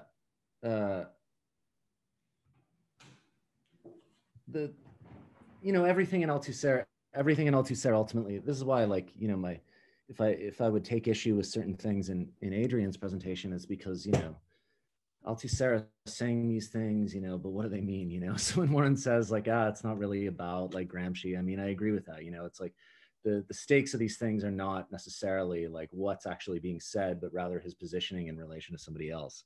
So the whole humanist controversy, I mean, has to be thought of in that way. Insofar as I'm theoretical anti-humanist also, like with respect to Marx, it's because I think that, of course, it's not that there are no humanist elements of Marx, which are legible in the chapters on the labor process, et cetera. It's just that the humanism of the early Marx is or of Marx in general, in the early period operates as an epistemological obstacle to the formation of an adequate system of concepts. That's the problem. And actually one can see it very clearly if you just take out, is humanism good or bad? And you just look at the way the concept of alienation works and functions. It's not that it doesn't specify something which is extremely important. It definitely does. It's just that it subsumes, or well, that's a too technical term almost, but it like gets in the way of, because of its primacy, the development of other concepts that operate in different ways, like separation. So that's what I'm trying to show. And it's not so much like, anti-humanism operates in a different way with respect to my own relationship, let's say, to like liberalism or other forms of humanism that I think it's important to combat in a contemporary context. And that's why it's valuable to me. But with Marx, it's a question of like, when is it operating as an epistemological obstacle and when is it not? So in Capital, in Capital, we can say there are still humanist elements. There's still elements of, we can still think about the category of species being in a sophisticated way. It's just that it's no longer functioning as an epistemological obstacle. Doesn't have to be thrown out. And that's why it's important to acknowledge, yeah, he uses the term alienation, but something has happened at the level of a systematic displacement.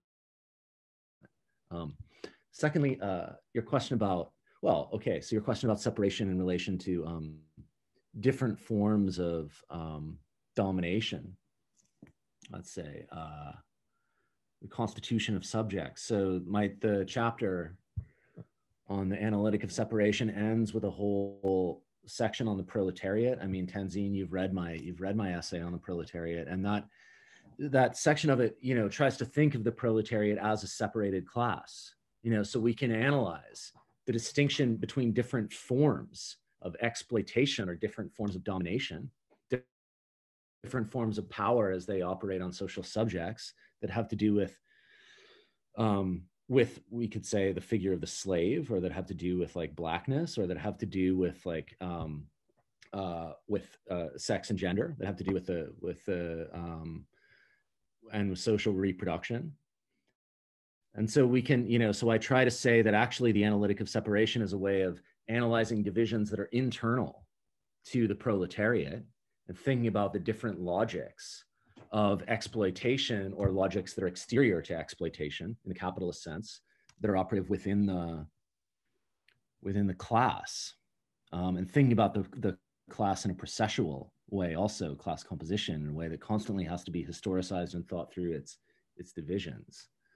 I would just say finally, I mean, this would be a longer conversation to have with Assad, but I mean, Assad wrote this book on identity politics, and it's not that I agree with the critique of liberal identity politics. It's just that I don't think that, I don't think that one can sort of like insist like that, we have to reject these, of course, we have to criticize liberal identity politics, but I think that the radicalism of Black nationalist currents that run through Malcolm X, that run through Baraka, these things can't be written off as things that they just got over, even if they themselves do that, and I think that it's very important in thinking about so-called Afro-pessimism, or at least Wilderson, that we take very seriously the fact that this is not a form of liberal identity politics at all, that it's a structural analysis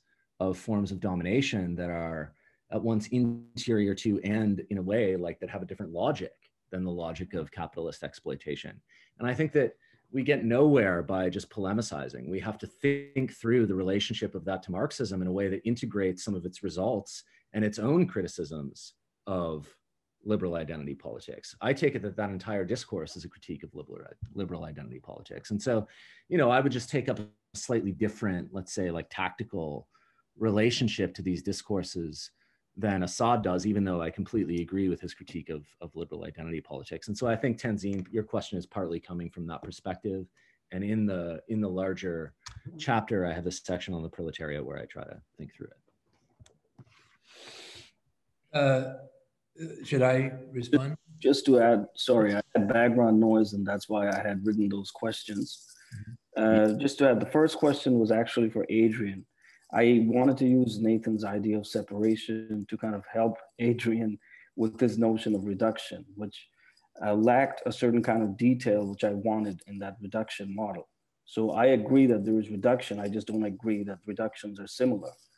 And I think some forms of reduction are actually, and that's why I brought up the whole question of the worker and other kinds of subject positions whose reduction and consequent freedom, etc., still relies on the social death and gratuitous violence of Black subjects, and so on. So, and the other thing is the economistic reading there. I'm fine with that. I agree with that also.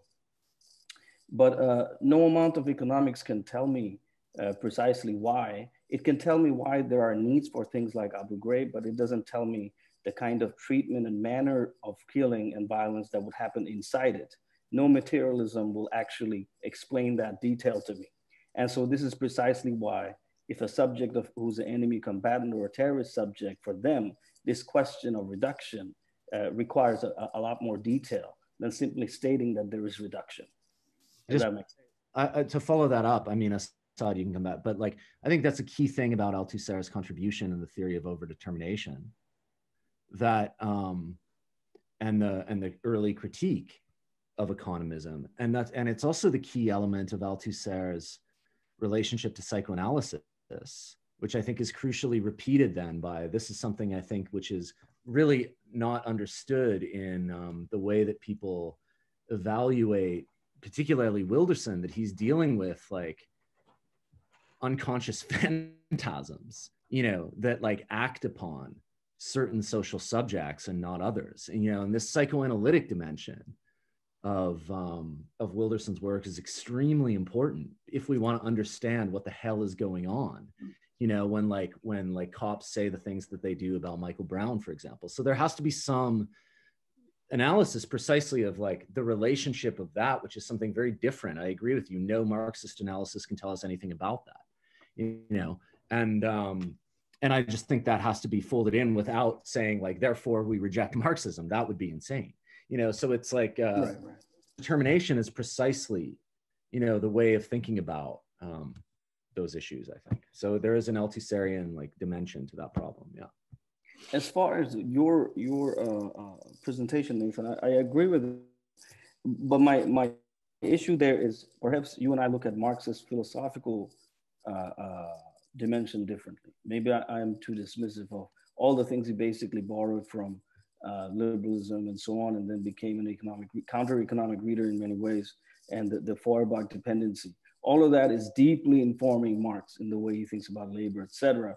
And so I guess the only thing I would, and I didn't read your that part of the book yet, so I have to read your book to understand it properly. So I'm sure I'm doing a bad kind of reduction here of how you read this stuff. But I guess my worry or concern would be is to not simply judge Marx as humanist or non-humanist. I'm less interested in that, but trying to understand the humanist contribution to actually critique the humanism, if that makes sense. So if we have to truly engage with the anti-humanist potential, then we have to first understand and kind of agree with Marx's general sets of assumptions in relation to labor and so on. It's particularly related because, you know, later on, there's been some political conversations about what to do, et cetera. And a lot of those conversations, no one can actually answer the question that there's a bunch of metaphysical assumptions in Marx, which is about why they want to do what they want to do. And it's precisely these metaphysical assumptions, what it is that makes us human in the first place, or different types of humans. So the very orientation requires this kind of engagement. Is basically what yeah. I don't disagree with that. I just think that Althusser, he solves a very particular problem. The reasons that I'm an anti-humanist are different, but I would just say, like, I don't know what people think of the book, but, you know, I think that Martin Hagelin's book is an extremely important take on how the problem of freedom runs throughout the entirety of Marx's career. And although there are many things I don't agree with in Hagelin's book, it forced me to reconsider the question of the centrality of the category of freedom throughout Marx's oeuvre. And I think he makes an extremely compelling case and sort of an ideological decontamination of the category of species being, which is super important in chapter 4 of that book. So I would point people to the second half of that book, even if I don't completely follow the whole line of argumentation. I got to go pretty soon. It's like maybe, but Assad, I mean, you should reply. Yeah, I think I was interpolated. And one thing I want to say, it's not true that capitalism is economically reductionist. That is false, I believe, because Gramsci is a good place to turn to understand why. Why is this? Because there is no direct translation between the domination of capital in the production process in the economy to its political domination in the state. And what Gramsci, we confuse ourselves by thinking in terms of schemas like base and superstructure. The problem is actually that the leadership of the dominant class has to be actually constructed. And these processes of leadership are what Gramsci is describing with hegemony. It's not a theory of culture. You get into the stuff about coercion and consent. The problem is about how is it that the political leadership of the capitalist class is established, because there's no spontaneous sense in which that will simply happen. And so that's very important. So it's not true that reduction is a useful way to understand capitalism. And we can look at neoliberalism, for example, in this sense. And the great insight of Foucault about neoliberalism is that this is a project of social engineering. This is a state-driven project. This is a project of governance, that human life organized according to market relations. There's nothing natural about this. If you think that neoliberalism is just the retreat of the state, then you think that there's something spontaneous about social life which just leads to market relations. That's not true. They are designed, they are constructed through political processes. So we always have to keep this in mind, and this is the importance of politics, not as and Althusser sometimes, just in the way that Marx will use Ricardian language, he'll use humanist language in Capital. He talks about alienation in Capital. Sometimes Althusser will use structuralist language to talk about this, but that's not the point. That's not what's conceptually important. So I think I want to make that point first. Then continuing on this kind of point about this Gramscian theme of the autonomy of politics. I think that is how we have to understand Black nationalism. I don't believe that Black nationalism should be written off, even if Amiri Baraka is an example of someone who came to criticize his Black nationalism through a conversion to Marxism-Leninism. But Malcolm X is a very different kind of figure who didn't belong to this whole development in which you had cultural nationalism and then Marxism. I mean, let's be properly anti-humanist about Black nationalism. Let's cut out the nationalism because that has a bunch of metaphysical assumptions. How about just Black terrorism and go from there? Terrorism? I think that they were right. Yeah, like an actual sets of acts that actually create a particular set of equation. And I think that nationalism was a correct category because they were explicitly dealing with the fact of national oppression as a global phenomenon. And that was the national question, the fundamental problem of global politics for the entire 20th century.